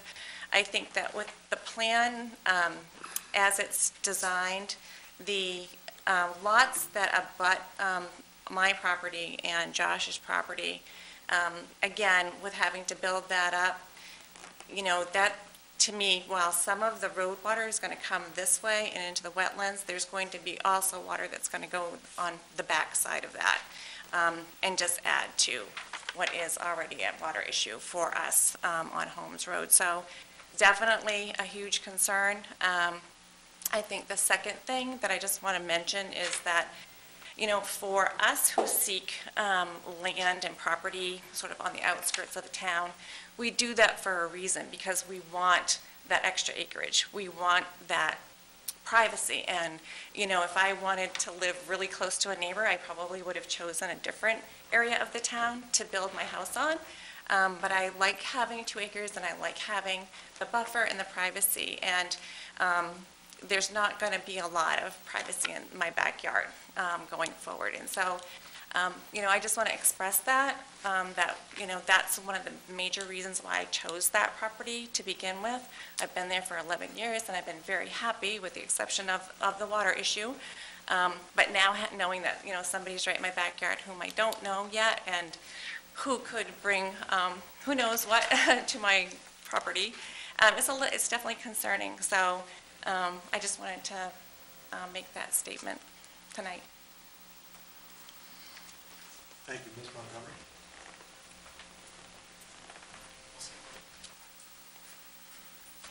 Good evening. My name is Andrew Bradley. I and my family live at 40 Liberty Lane. I won't bring up the water because everyone does, and we all love it. But I wasn't sure that the board was aware of. There are a couple things that, while we were all talking amongst ourselves in the street, we all have deed restrictions and covenants on our land, which are part and parcel with this property that's located here. One of them are size restrictions, minimums, for the structures that need to be built. I believe it's 1,800 square feet and 1,400 square feet, not absolutely sure. There are some other conditions that require a single driveway for each house, requirements about fencing and outbuildings, also the types of construction, nothing modular. Certain slopes are required. I wasn't sure that anyone had made the board aware yet of these restrictions. But one restriction in particular that I think fits into what Marlise was saying was sort of the quality and character of our neighborhood. I know smart growth requires that undeveloped lands become developed, but it's smart to grow them in a way that's dependable and predictable, so that high-density growth happens where there's high density, where there are things like sidewalks, access to things, public spaces, requires high density. We are in a rural farmland area. Like Marlise said, we expect a certain amount of porosity in our lives. And to that point, if this road can't be a road, one would view it as a driveway. If it's not a public road, I would expect that the Postal Service wouldn't drive down this road to deliver mail. I would expect that the garbage collection would not go down this road to collect garbage cans. It's one of the covenants on this property is that the garbage cans aren't displayed. They aren't left down at the end of some common driveway. So that would require these landowners, potential landowners, to go 750 feet with their 64-gallon, 200-pound capacity garbage cans, which might happen for a few months. But when all is said and done, those things are going to live on our street, which is against the bylaws of our land. It would also probably be expected that there would be a ganged series of mailboxes at the end of this private way. So more and more to me, it sounds like a single drive with 3 homes, which is more the character of a multifamily. So I think this is a subdivision within our subdivision that doesn't meet the same character and quality of what we are all purchased into. And it brings up a very fundamental caution for us. This is the primary investment of most of us. If the character of this neighborhood changes to a smaller home on a smaller lot and reduces the value of those lots, it will in turn affect the value of our lots. So while I may not enjoy the idea of losing open space, I might enjoy the addition of neighbors, but I would definitely have a special personal and financial consequence if these homes are developed in a way that reduces the nature of our neighborhood. I guess that's it. Thank you for your time. Thank you, Mr. Bradley. Hi, my name's Corey Fravert. I live on 1 Sarah Liberty Lane, and just a few points to add about the water drainage. Many of you probably know this, but Woodfield, which runs in behind us, is a much higher elevation than where we are in Sarah Liberty. So all of their water drains off the back of their hill down into this wetland. So this area saturates pretty quickly. After about an hour of rain, I need to be heading home and checking my basement to make sure that I don't have a problem that I need to spend the rest of the day with. And the way that it flows now, once those wetlands are saturated, is it moves, and I think you've seen this from Josh's pictures, it moves this way towards Holmes Road and tries to access Bond Brook, which then takes it down into below us, down into the wetlands and the pond that's down there off of Broad Turn. So really, after about an hour, you start to see the water turn and head behind our lots. Kim and I'm here, Kim and my lot, and then between Josh and I, and try to work its way to that ditch, and then move down to Bond Brook. So it's pretty striking, the water, surface water situation, because the water table is so high. And 15 inches sounds deep to me. I could dig, a whole couple shovelfuls and I'd have water, filled up, in the back of my yard. So I'd question whether or not that depth is true as you get closer to Holmes Road. And then it's also our understanding that the board has to grant an exception for this type of arrangement to occur in this area. And we have a number of subdivisions around us: Woodfields, Sterlingwood, Goldenwood, Murrowbrook, Springbrook, Fengler, Timber Sands, Carter Brook. None of those divisions have something that looks like this off of them. They're all nice, big, 2-acre lots, big homes, no private ways. So this would be really an exception to everything else that you see out where we are if it was built as it's designed. And when we bought the house, we knew that that lot was there and that there was a chance that someday, something would go in there. But this isn't really what any of us, I think, expected when we decided to move into Sarah Liberty Lane. And then it was also mentioned, the piece about the title, and there is still some questions about why certain properties or certain parcels within this were held to certain covenants, and it seems like this piece or this subdivision it still doesn't seem clear to us, and those are questions that we'd be curious to hear more about as to why the board would actually grant an exception to this development. The other thing is we weren't able to find any DE permits on file here at the office. So even for our Tamarack Place or some of the original subdivisions, there were no DEP permits in the record. So that was a little bit curious, and would be interested to see how that is resolved. And then also the stormwater analysis, obviously in the spring, that's when it's at its worst.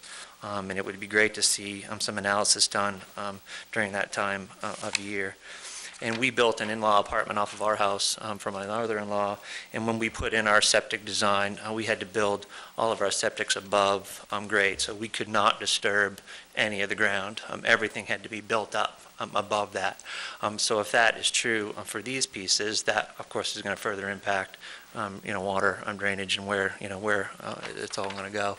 And then the well exception areas, we spent quite a bit of time making sure that we were within or not doing anything within that well exception area, and we had to actually move some of our original design to stay outside of that area on our piece of property, and I didn't see that on any of the maps yet that we've looked at for this subdivision, so I'd be curious as to what those would look like in that space. And it does seem a little counterintuitive to me, and this is just a layperson, that you're building next to a wetland, so an exception is granted so that you can actually build more houses next to a wetland.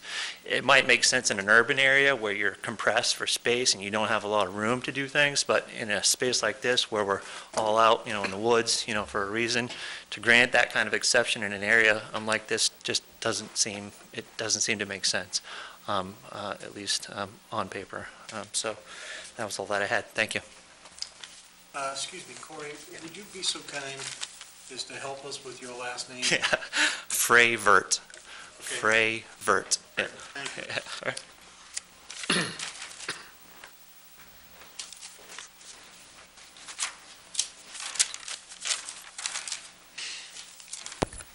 Hi, I'm Pat O'Brien. I live on 24 Woodfield Drive. So my house is part of Woodfield Estates that kind of abuts behind Sarah Liberty Lane. Actually, my property abuts Mr. Coppola's. So I've generally the same concern he has. The concern that Mr. Thompson addressed, which is the water concern on kind of the northwest side. I'm concerned with all of that groundwater coming down to the south and southeast side. The wetlands that are there right now do get very flooded, not just towards my property, but towards a lot of the properties along Woodfield Drive. So I'm concerned that if all of that water gets pushed to the south and southeast, we're going to be dealing with a lot of the same issues that it seems like Sarah Liberty Lane is already dealing with. There are houses on the other side of Woodfield Drive that are high. My property, which is here in the bottom corner, tends to be one of the lower properties. So if you come in from Broad Turn, there's a bit of kind of a flat entry, and then it starts to climb. So I'm kind of at that base, and I'm expecting that if this proposal goes forward, we will see a lot of groundwater come our way. So I won't continue that any further. But I guess one question I did have is, it sounded like there was a groundwater study done in 2001, I think, mentioned. And I don't know if there's requirements to do additional groundwater studies with some frequency, either wetland or groundwater studies, when new subdivisions are going in. 2001 seems like quite a long time ago. I don't know if there are requirements for that, but if maybe the board could address that. I did also notice that Lot 1 is less than 30,000 square feet. I know it mentions that all lots are a minimum of 30,000 square feet, but it's actually under 30,000 square feet, at least on these plans. It's 29,000 and some change. I'm sure that would get potentially addressed, but I just wanted to point that out as well. All right, I think that's all the questions I had. Comments, thank you. Thank you, Mr. O'Brien. I guess I have one more thing I'd like to say. I'm on a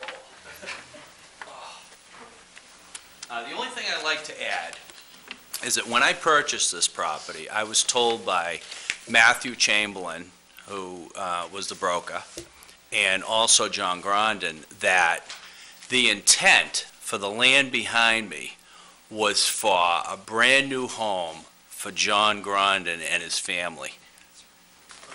That's what I was told. And I should have got it in writing, obviously. If it isn't in writing, it doesn't exist. But, so this is a little bit of a shock that we're now dealing with a small subdivision. I'm in real estate, too. I'm not against real estate. Everybody needs a place to live, and it's just, this kind of caught me by surprise, to be quite honest with you. And it's a problem. Everybody in the street complains about the water, and we just want to make sure that I got involved with a piece of real estate down in Massachusetts, and this is not new to me.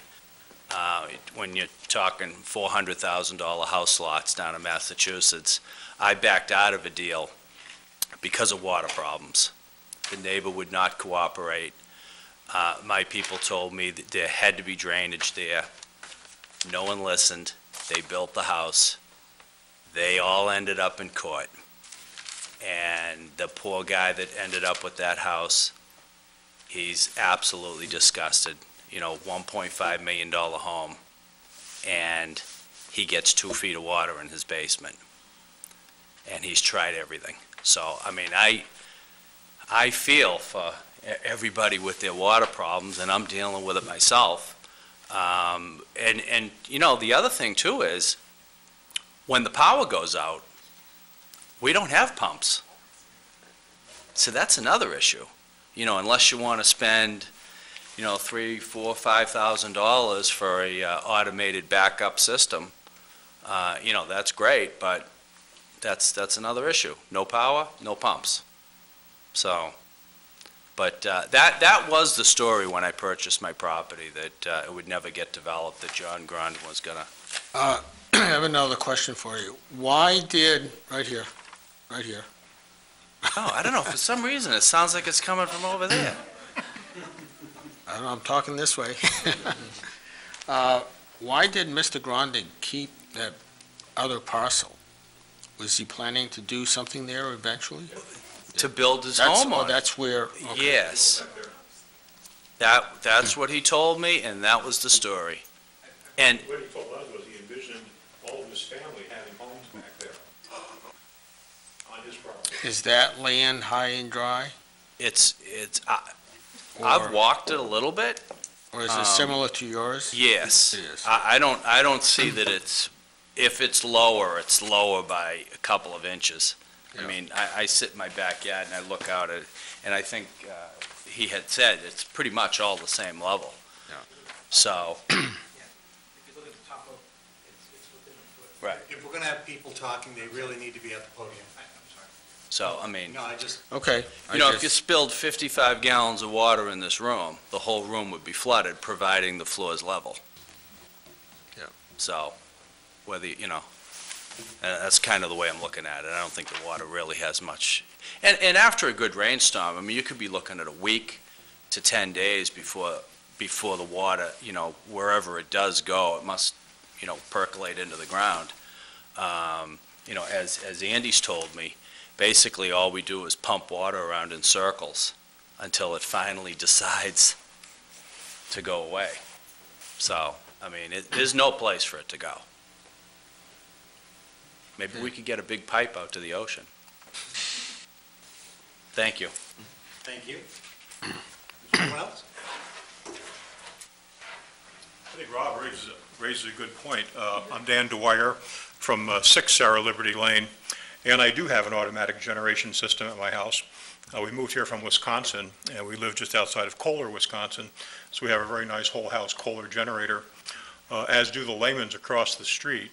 And as far as I know, every single house on our street does have at least a generator backup of some kind. I believe the Lamans and we are the only two that have automatic systems. So basically, when we lose power within 3 seconds, I'm back online, and I can run for 11 days. And I must admit, my sump pump runs a lot, but I've never had water down the basement, thank God. The other thing which I object to, I guess, is the contention that water flow is this direction. The people on Holmes Road have told me that they've seen water going in their direction. So it must be going everywhere. It's going both down to Woodfield, and it's also going out to Holmes Road. So that is a major wetland of some sort. The fact that the water table by the Ruby engineers is 15 to 18 inches, that doesn't give me any confidence at all. How they're getting perk tests out of that, I would love to see the data for that. It just absolutely blows my mind. One time we bought property in New Hampshire, and you could go down, 4 or 5 feet and not get any water. And even then, we had questionable perk tests. And here at 18 inches, they're going to get a perk test, or they're going to put a mound system in. I would think they're probably going to put a mound system in. And I don't know if that's allowed under our rules or our subdivision. Thank you. Thank you, Mr. Dwyer.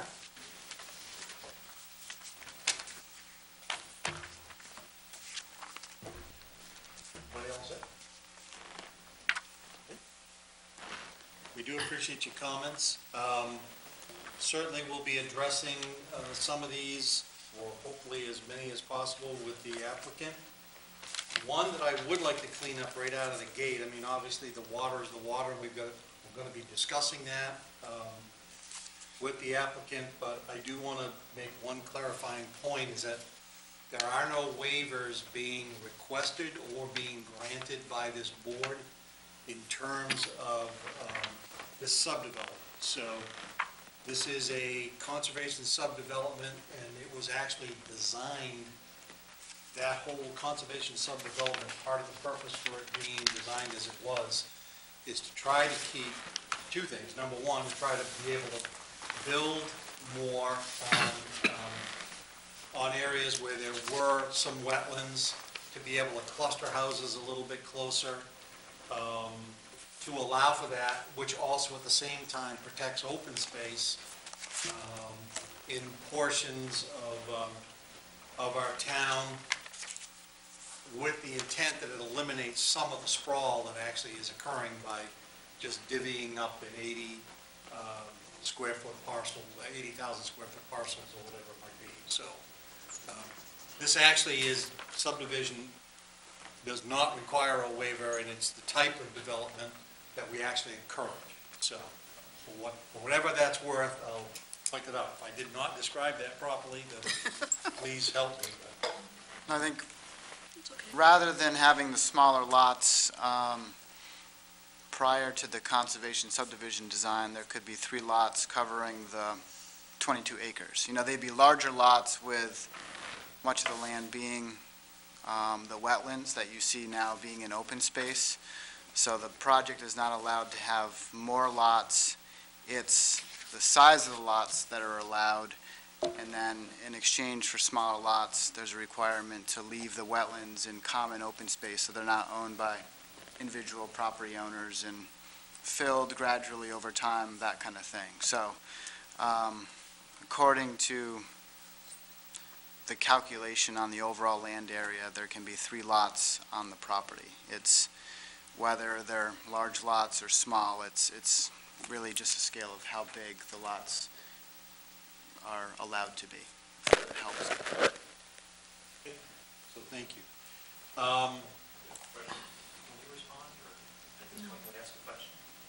I'm sorry? When you say no waivers, does that include exceptions? Are there any exceptions being granted, or are they one and the same? Not at this point. No, a waiver is a physical waiver. There were a couple references to a request for a waiver of the nitrate plume analysis. Right. And that may have contributed to that perception. There may have been There's not Yeah, we have not granted that yet. Right. So. There's not an exception or a waiver being requested on the number of lots or the sizes of the lots. There are the 2 waivers being requested, one being the nitrate analysis that the applicant presented. Okay, thank you for the clarification. I would need you to go to the mic. Can you explain what you mean by... And your name, please? Sorry, Rob Travis. I live at 8 Sarah Liberty. I was just wondering, when you say open space, who owns that open space? Do the 3 people have to create an association and they own the open space? And Typically, it's either the 3 lot owners would have an association to own the open space, or they can just own it in common without having an actual homeowners association. They all own a third of the land. It's not allowed to be really used for anything but for walking your dog in the woods or whatever you might do in the wooded area, or, go. Thank you. I just wasn't clear what that meant. Sure. Thank you. All right, I'll turn it over to the board. John, you're looking gross. I'm not ready yet. All right. Susan? Mostly procedural at this point. What is our procedure at this point? Well, it's really more of a question, I think, is that all of the points that have been brought up here tonight, most of the points that have been brought up here tonight deal with wetland impacts, it seems. And I'm not sure that, other than saying we're concerned too, that we can do much about it sitting here this evening. So I don't know what is it that we do, and my thing would be to say, I agree. It looks like there's a problem. There's some inconsistencies in what we've been told and what other people have been told, but this is a wetland issue. So what can we do? What do we do now? What I would suggest that you do, when you have an opportunity, or if you would like to take it at this point, is we start to ask the applicant questions in regards to how's the drainage, the stormwater being addressed, how's the issues that have been brought up by the members of the public. Okay. Are they being addressed? I certainly have a couple of questions. Yeah. In that regard. Okay. Also in regard to, some of the covenants, how do we get to the bottom of are there covenants on this property that might impact the design that we've laid out? That is a possibility, so. Gotcha. Well, I don't have many, so I'll start. but we need the applicant. Welcome back. All right. Okay, so one of the first things just a statement to begin with, this is a major wetland. It's a big problem we have in Scarborough. We have a lot of wetlands in Scarborough, and they're all tricky. So I just want everybody here to know that we care. Taking care of wetlands in this town is a BFD, and we do the best we can. It may take us a while, so we're not appreciative of the issues. The first thing I'm a little confused about is which way the water is running. Is it running in both? I'm not asking you to give me an answer, but if you want to, that's fine. It's coming this way and it's going that way. Where does the line of demarcation occur? I mean, if it's going into Holmes Road, it's also going to come down. We know it's coming into the wetland. It has to. We got a wetland. Correct. So it's going to be going that way, but it's also going the other way. So you happen to know where that demarcation line occurs? I do not know what's happening northwesterly of this property. But you're sure that the ones that we're talking about are all going to flow? Based on the study in 2001, 7 monitoring wells were put in there. 7. In 2001? 2001. Okay, so that leads me to what would be my first concern. Is it because of the nature of this, whether a 2001 study is recent enough? I mean, we are going to be adding more load, if you will, to the soil. And how is, go ahead, Dan, you can. Well, was the study done in anticipation of Tamarack Place, or was there another purpose for the study? Because I'm not aware of the details of the study, so I think it's important to know whether study was done pre-development in the area or post. Again, the study was done in April of 2001 for Mr. Grondin, so I don't know what existed out there in 2001. Is that prior to Tamarack Place? I believe Tamarack Place was 2006 or 7. I don't have those plans yet. I think it's earlier than that. 2003. Okay, so I'd like to put that as one of my concerns. I think it's a clarification. It's a that we'd like to clarification have, issue. I'm not sure really whether or not the 2001 study is as recent as it needs to be. If it was pre, the Tamarack Lane is a very different thing, and if it was post, I think there's implications for significant amount more development and how that relates to the ground, to the water table and the conveyance of water in the area, certainly. Right. Okay, so that's one of my big concerns. Where is, I just wrote all over the place here. I got the confusion of which way it flows. These houses will have basements, I assume. I believe I'm recommending no basements. No basements. Okay. The curbing that's going to be on the road, the entrance road, private road, yes? If it does not get accepted by the town, the applicant would like it to be a town road, but It would like it to be a would town be, road? yeah.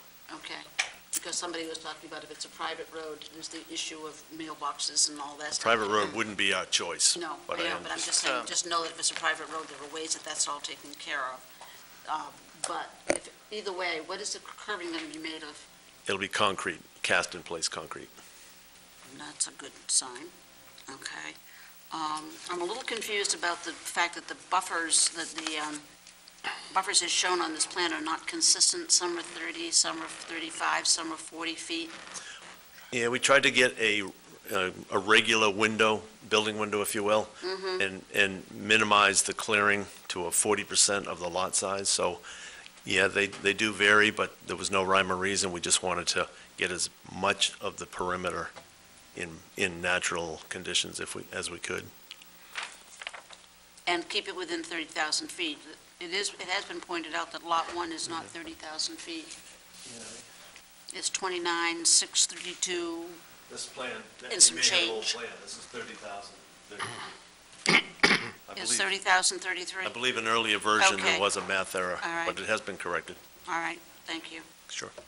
All right, the concern about what's going to happen with wetland impact of the additional building, I'd just like to make a comment that has nothing to do, except that people have mentioned Mr. Grondin.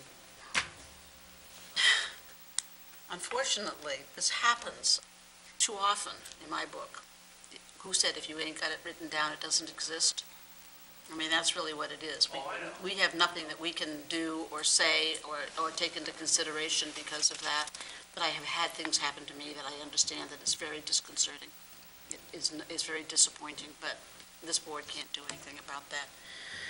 Thank you, that's all I'm going to do for tonight. Thank you, Susan. Nick? Could you circle back to me? I'm still processing Okay. some of this. Dave? I'll give it a try. I think there's a lot of concerns here tonight, and I think they're very legitimate. That would be my biggest concern, would be the water issues. I would like some answers. Your wife, Mrs. Fravert, posed a lot of good questions, and I'd like some of those questions answered regarding the restrictions and covenants, as to whether or not those restrictions, covenants for Sarah Liberty Lane also apply to this property here. And if so, how does that impact this subdivision going forward? And another issue, Mr. Thompson, you mentioned that based on the study back in, 2001, the natural flow is towards the south. Southeast. But my question is, where's it going to flow once the subdivision is completed and the houses are built? Because these houses are going to have to be built up. The septic systems will have to be built up. And when the rain falls and the watershed comes off the roofs and those mounds that the houses are sitting on, my guess is that water's going to flow in all directions, including towards the north. So that's a concern of mine.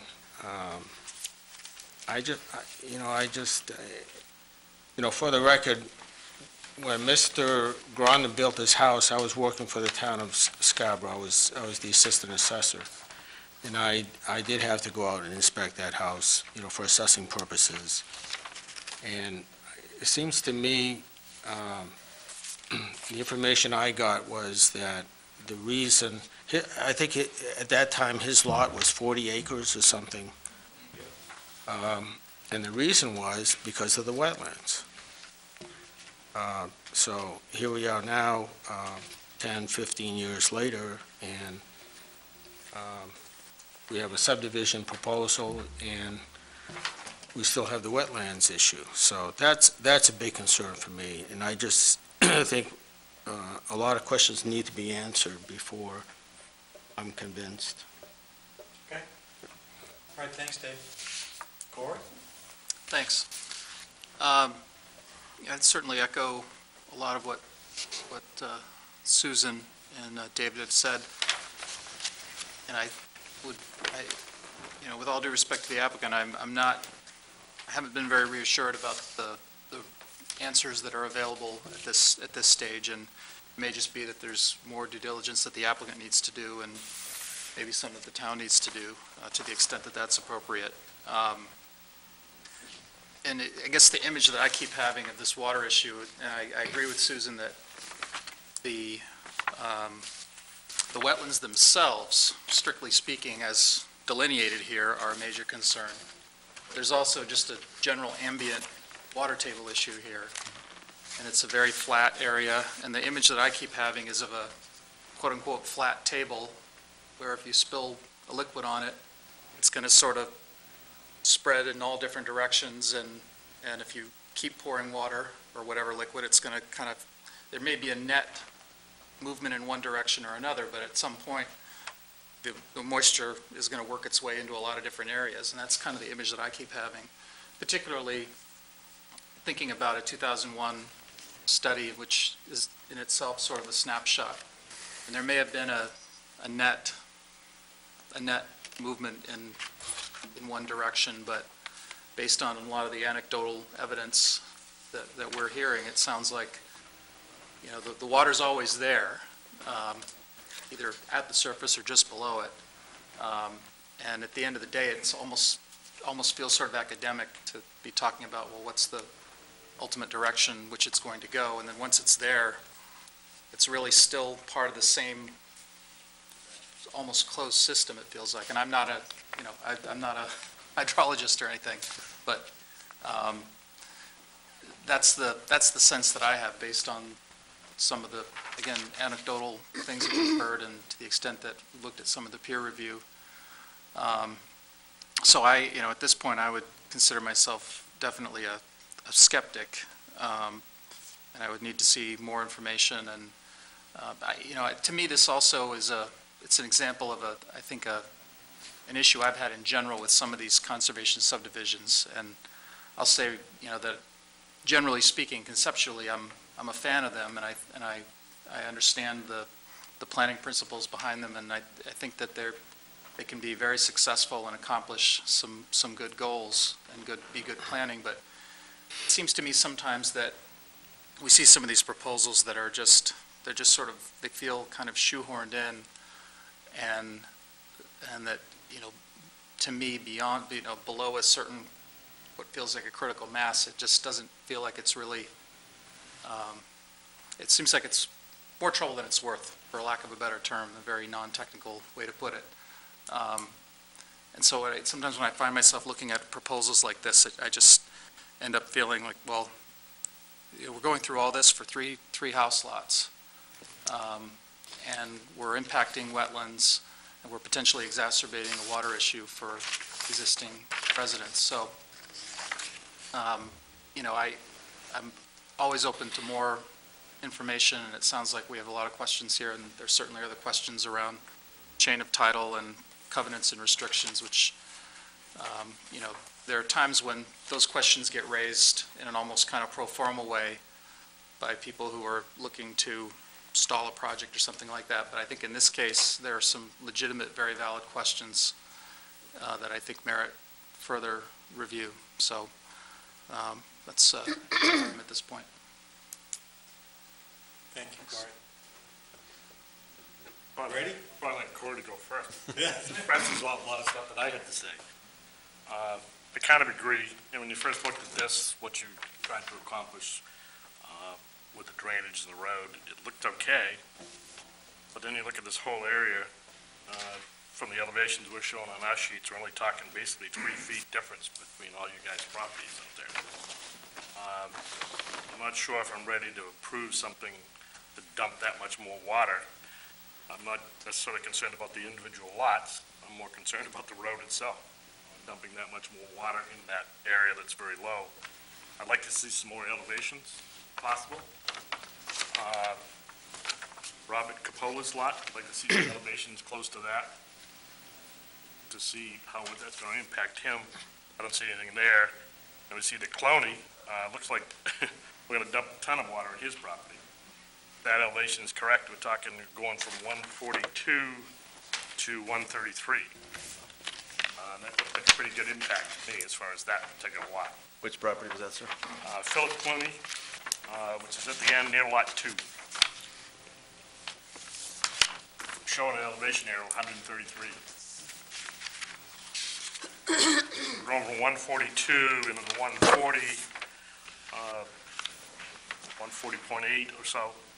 It actually looks like it's going to severely dump into that person's property. Never mind the whole area being wetland to begin with, but it looks like it's going to dump a lot in his area. That's all I've got. Just like to see some more elevations, see where the water is actually flowing. Thanks, John. Alan. Yeah. Okay, yeah, I think this, all of my colleagues here have done a wonderful job of explaining the major areas of concern. Philosophically, I'm one of those people that if you own a piece of property, I believe that you should be able to, within reasonable standards, do what you would like to do with it. However, I do happen to have a conscience, and I think putting 3 new people in the middle of a big puddle like this, without proper attention to how you can mitigate some of that water issue, would be a big stumbling block for me. and, understand where I'm coming from. That's,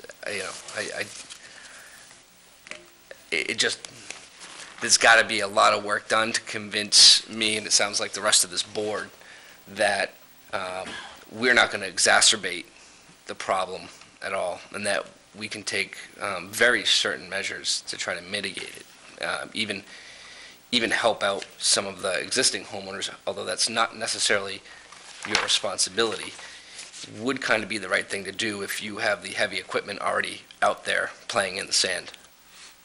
That would be my personal twist to this. From as far as more technical standpoint, you mentioned a need, a request for a waiver on the traffic impact study. As far as my personal feelings on that, that would be, I think 3 new houses do not warrant a traffic study. It's my opinion. So if you needed some guidance there on at least where one of the board members might be leaning, I would be okay with waiving a traffic study. As far as the other request, which is a nitrate analysis, I'm not certain. I would be supportive of, although I'm always willing to learn more, of skipping any process that's going to have to deal with the land itself at this point. So that's the extent of my comments. Thank you.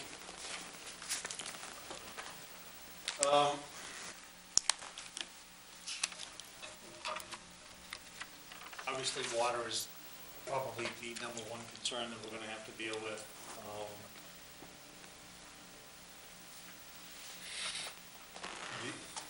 Some of my concerns in regards to that is, and this always becomes very difficult to me because I have a very layman's concept of stormwater management, and, we joke sometimes that you only need to know 3 things to be a plumber kind of thing, right? One of them being water runs downhill. Correct. In my vision of this, what I always struggle with is the fact that we put a development in,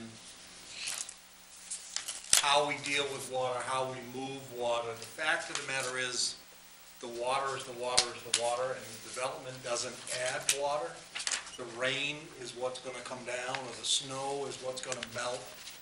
And it's not the development that changes the amount of water. But what it potentially is that the development can direct the water depending upon how it's built.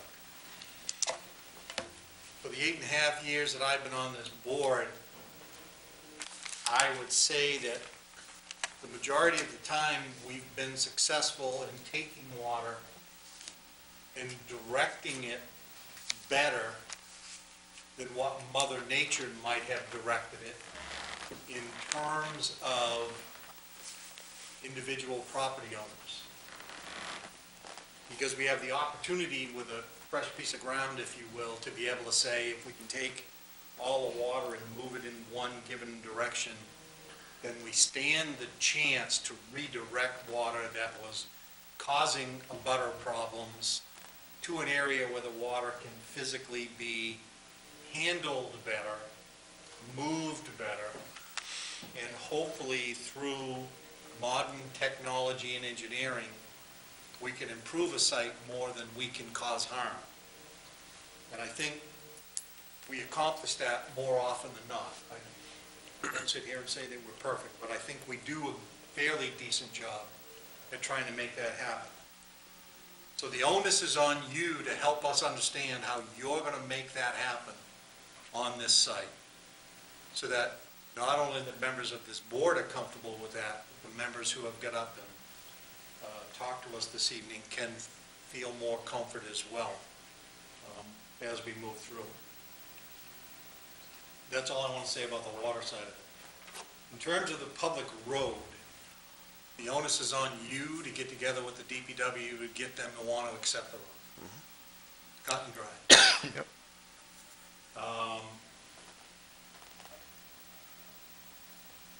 If that's not the case, Dan, can you help us understand about services that might be provided on a private road, or how that might be impacted, as was addressed by one of the public. Sure. Yeah, in most cases, there are town services that can go down private roads. There's concern about recycle bins and garbage bins being collected at the end of the road on the public road. In the past, the waste management company is willing to enter into private agreements with lot owners along private roads. That's an extra fee, though, so that needs to be something that's paid above and beyond your property taxes to do that, but they're willing to go down most paved roads. In the case of a 20 or 22-foot wide road, that has an adequate turnaround, they could go down and collect solid waste and recycling, etc. Mail is something that's outside the control of the town, so I certainly can't give you a definitive answer as to whether there would be mailboxes on a private road or a cluster at its intersection with Sarah Liberty. I don't know that that relieves fears or not, but that is done in many private roads in town where there's fees paid so that the private hauler will go down those roads. Right. Thanks, Dan.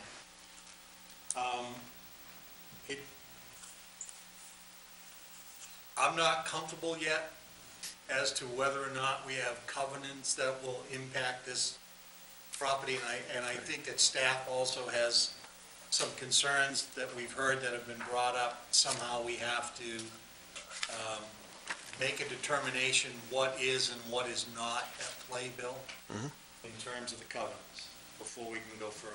Okay. My personal feeling on the plume analysis waiver is no. I think here, especially because of the water issues, I think we have to be extra careful in terms of what's going to happen to that, where it's going to happen, and how do we manage it. Okay. One of the questions that I also have is in regards to, is there any, I don't know how we get this data, but one of my concerns is that if we have this surface water, how often do we have the surface water?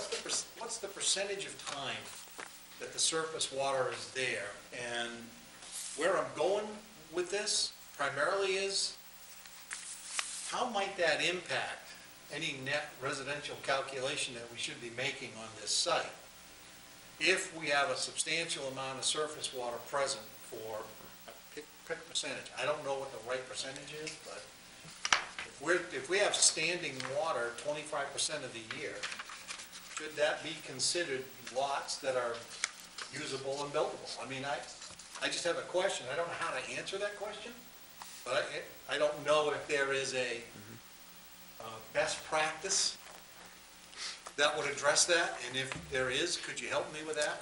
You don't have to do it now. Okay. When you come back. Okay. Traffic study, I also, like Nick, don't have a problem with, I don't think we need to do a traffic study for 3 houses. Yeah, just an impact value, and Yeah, it's we an agree with it. impact value. I think, Yeah. the trip ends and the trip ends on 3 houses that fits pretty straight and dry, cut forward. I don't think we have to go too far with that. And I guess I will go back to the water one more time, but in terms of the water movement, especially, geez, it's just all over. How do we control it going from this development to the properties that are gonna be like on the north side or up towards Holmes Road? And can we determine what happens if we take all the surface water down the road? You're trying to redirect it. I appreciate all of that. But that water potentially has never gone there before. So how do we predict what's going to happen with all of that extra water going down into the wetlands and how that's going to spread? That can be done. If we can, Yep. Yep, there's calculations for that. calc that out, I think that would be helpful as well. Yep.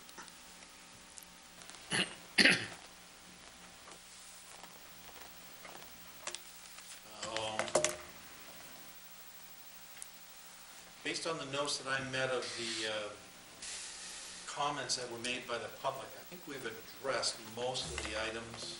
Hopefully, we haven't missed any. So, at least the ones that I wrote down, and I think I got the majority of them, so.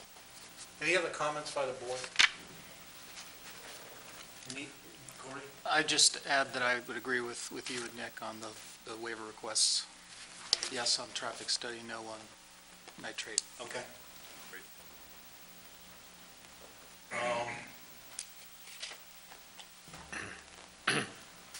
What else can we do for you tonight? It'll be a long night. I'll have all this done tonight. There was one question, Mr. Chairman, from the board. Somebody said they were looking up DEP permits, perhaps maybe on the earlier development. My notes say that when Sarah Liberty Lane was developed and engineered by another engineer, not BH2M, that received a permit by rule for stormwater. So there would not be much of a file on it. There should be a copy of that to the town. But that's a permit that's granted in 14 days by DEP if they see no issues. So that would have been the only permit, and that's what we'll be charged with if we move forward with this project with DEP, is a permit by rule for stormwater. Okay. And again, I just want to clarify, been a lot of comments about impacting the wetlands. We're not impacting the wetlands. We're not touching a square foot of the wetlands. We're bringing stormwater to it, but we're not impacting it by the sense of needing a permit or anything like that. No, and if I alluded to that, my comment really was more the impact of the water. Bringing the water to it. The additional water coming into the wetland. Correct. Thank you. That's what I meant by the impact. I did not think you were disturbing. Yep. Okay? So, and in fact, for the conservation subdivision is that you don't have to sit there and touch any of it. Correct. That's the beauty of it. So, I mean, Yep. so I do appreciate that. So if you're good with us. I'm good with that list. What?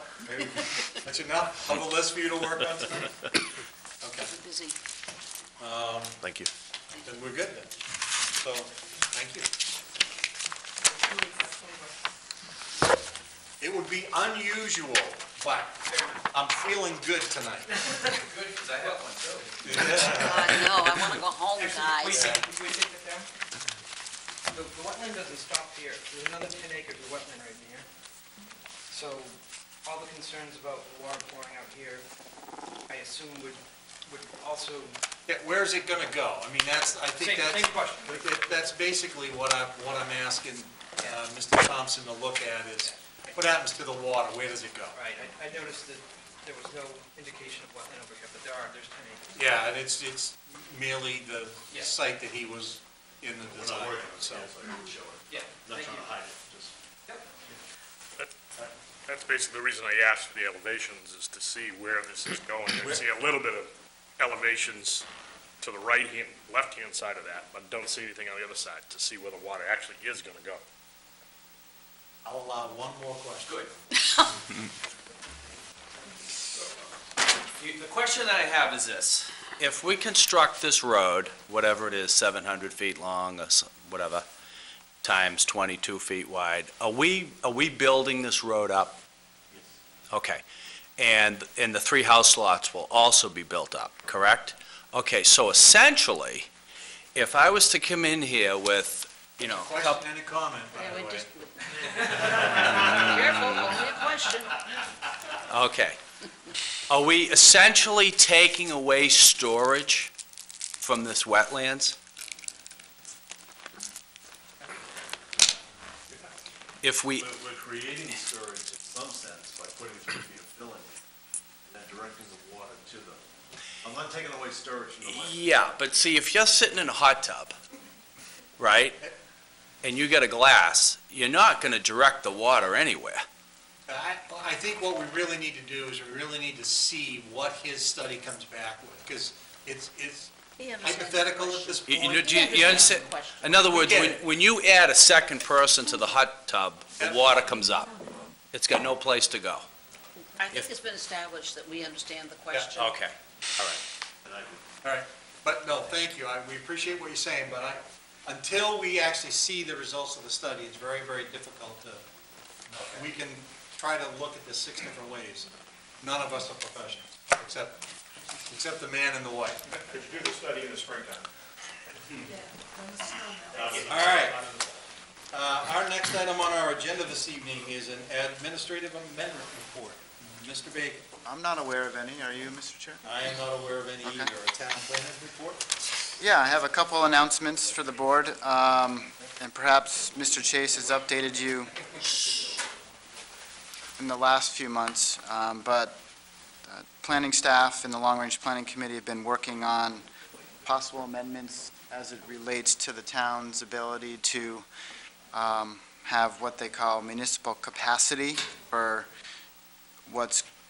site law development review by DEP. Right now, DEP reviews larger development projects in Scarborough for their impacts on a wide range of things: wildlife habitat, historic resources, aesthetics, development footprint, that type of thing.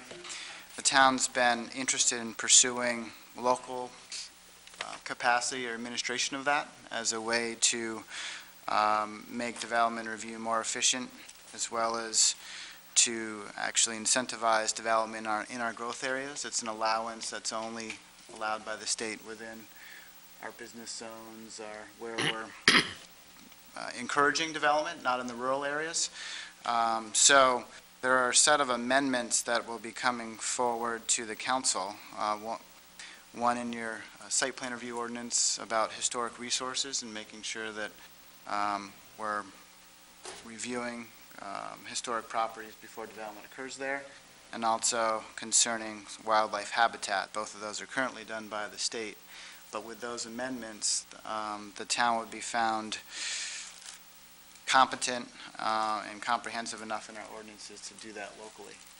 So it puts a little bit more onus on the planning board in terms of what you review, but it also makes development review more seamless, not as long for applicants, because typically that review could take 4 to 6 months at the state level. And the Long Range Planning Committee has been working on what those amendments look like, and they're going to go to the council in the next month or so, and I wanted to provide you a heads up in that regard, and also we'll be providing you the actual amendments so that the board understands them before they get adopted by the council. So there'd be amendments in the site plan ordinance and the subdivision ordinance regarding that capacity or local authority. The other thing worth noting for the board and also any viewers at home, the Transportation Committee's been working on a proposal for crosswalk improvements and other improvements at the Oak Hill intersection, really as a second phase to the sidewalk that went in along Black Point Road last fall, and also as part of the larger effort to continue to make Oak Hill more friendly to pedestrians and crosswalks, et cetera, to complement what Biddeford Savings Bank did down at Hanford Drive. And next Wednesday, there's going to be a half-an-hour workshop or so before the town council meeting with the town council for the Transportation Committee and staff to present the improvements around Oak Hill, get their feedback in anticipation of continuing design work on that and maybe construction later in the summer or fall to, again, improve crosswalks, to actually add what's now a missing length of sidewalk along the gas station between the new assisted living facility, put in a sidewalk, and the Oak Hill intersection. So if you're interested in that, it would be at 6:30 to 7, or you can watch at home. So those are a couple updates as to what's being worked on in the planning department, also Transportation Committee. All right, thank you, Jim. In terms of correspondence, anything other than the emails that have already been mentioned? Anybody receive any? No? Any planning board comments this evening?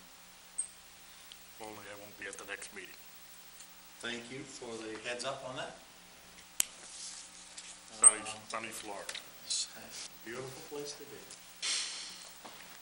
Chair would entertain a motion. Yes, Dave. Are we going to have a workshop at before the next meeting, or? Last I knew it was the 31st of Yeah. March. Okay. I think we have a full board at the 31st, so in order to accommodate John's trip to Florida, we're going to wait until March 31st. Okay. Okay. Is there a motion to adjourn? So moved. Is there a second? We have a second as well. Dave, I think Nick got it first. Any discussion? All in favor?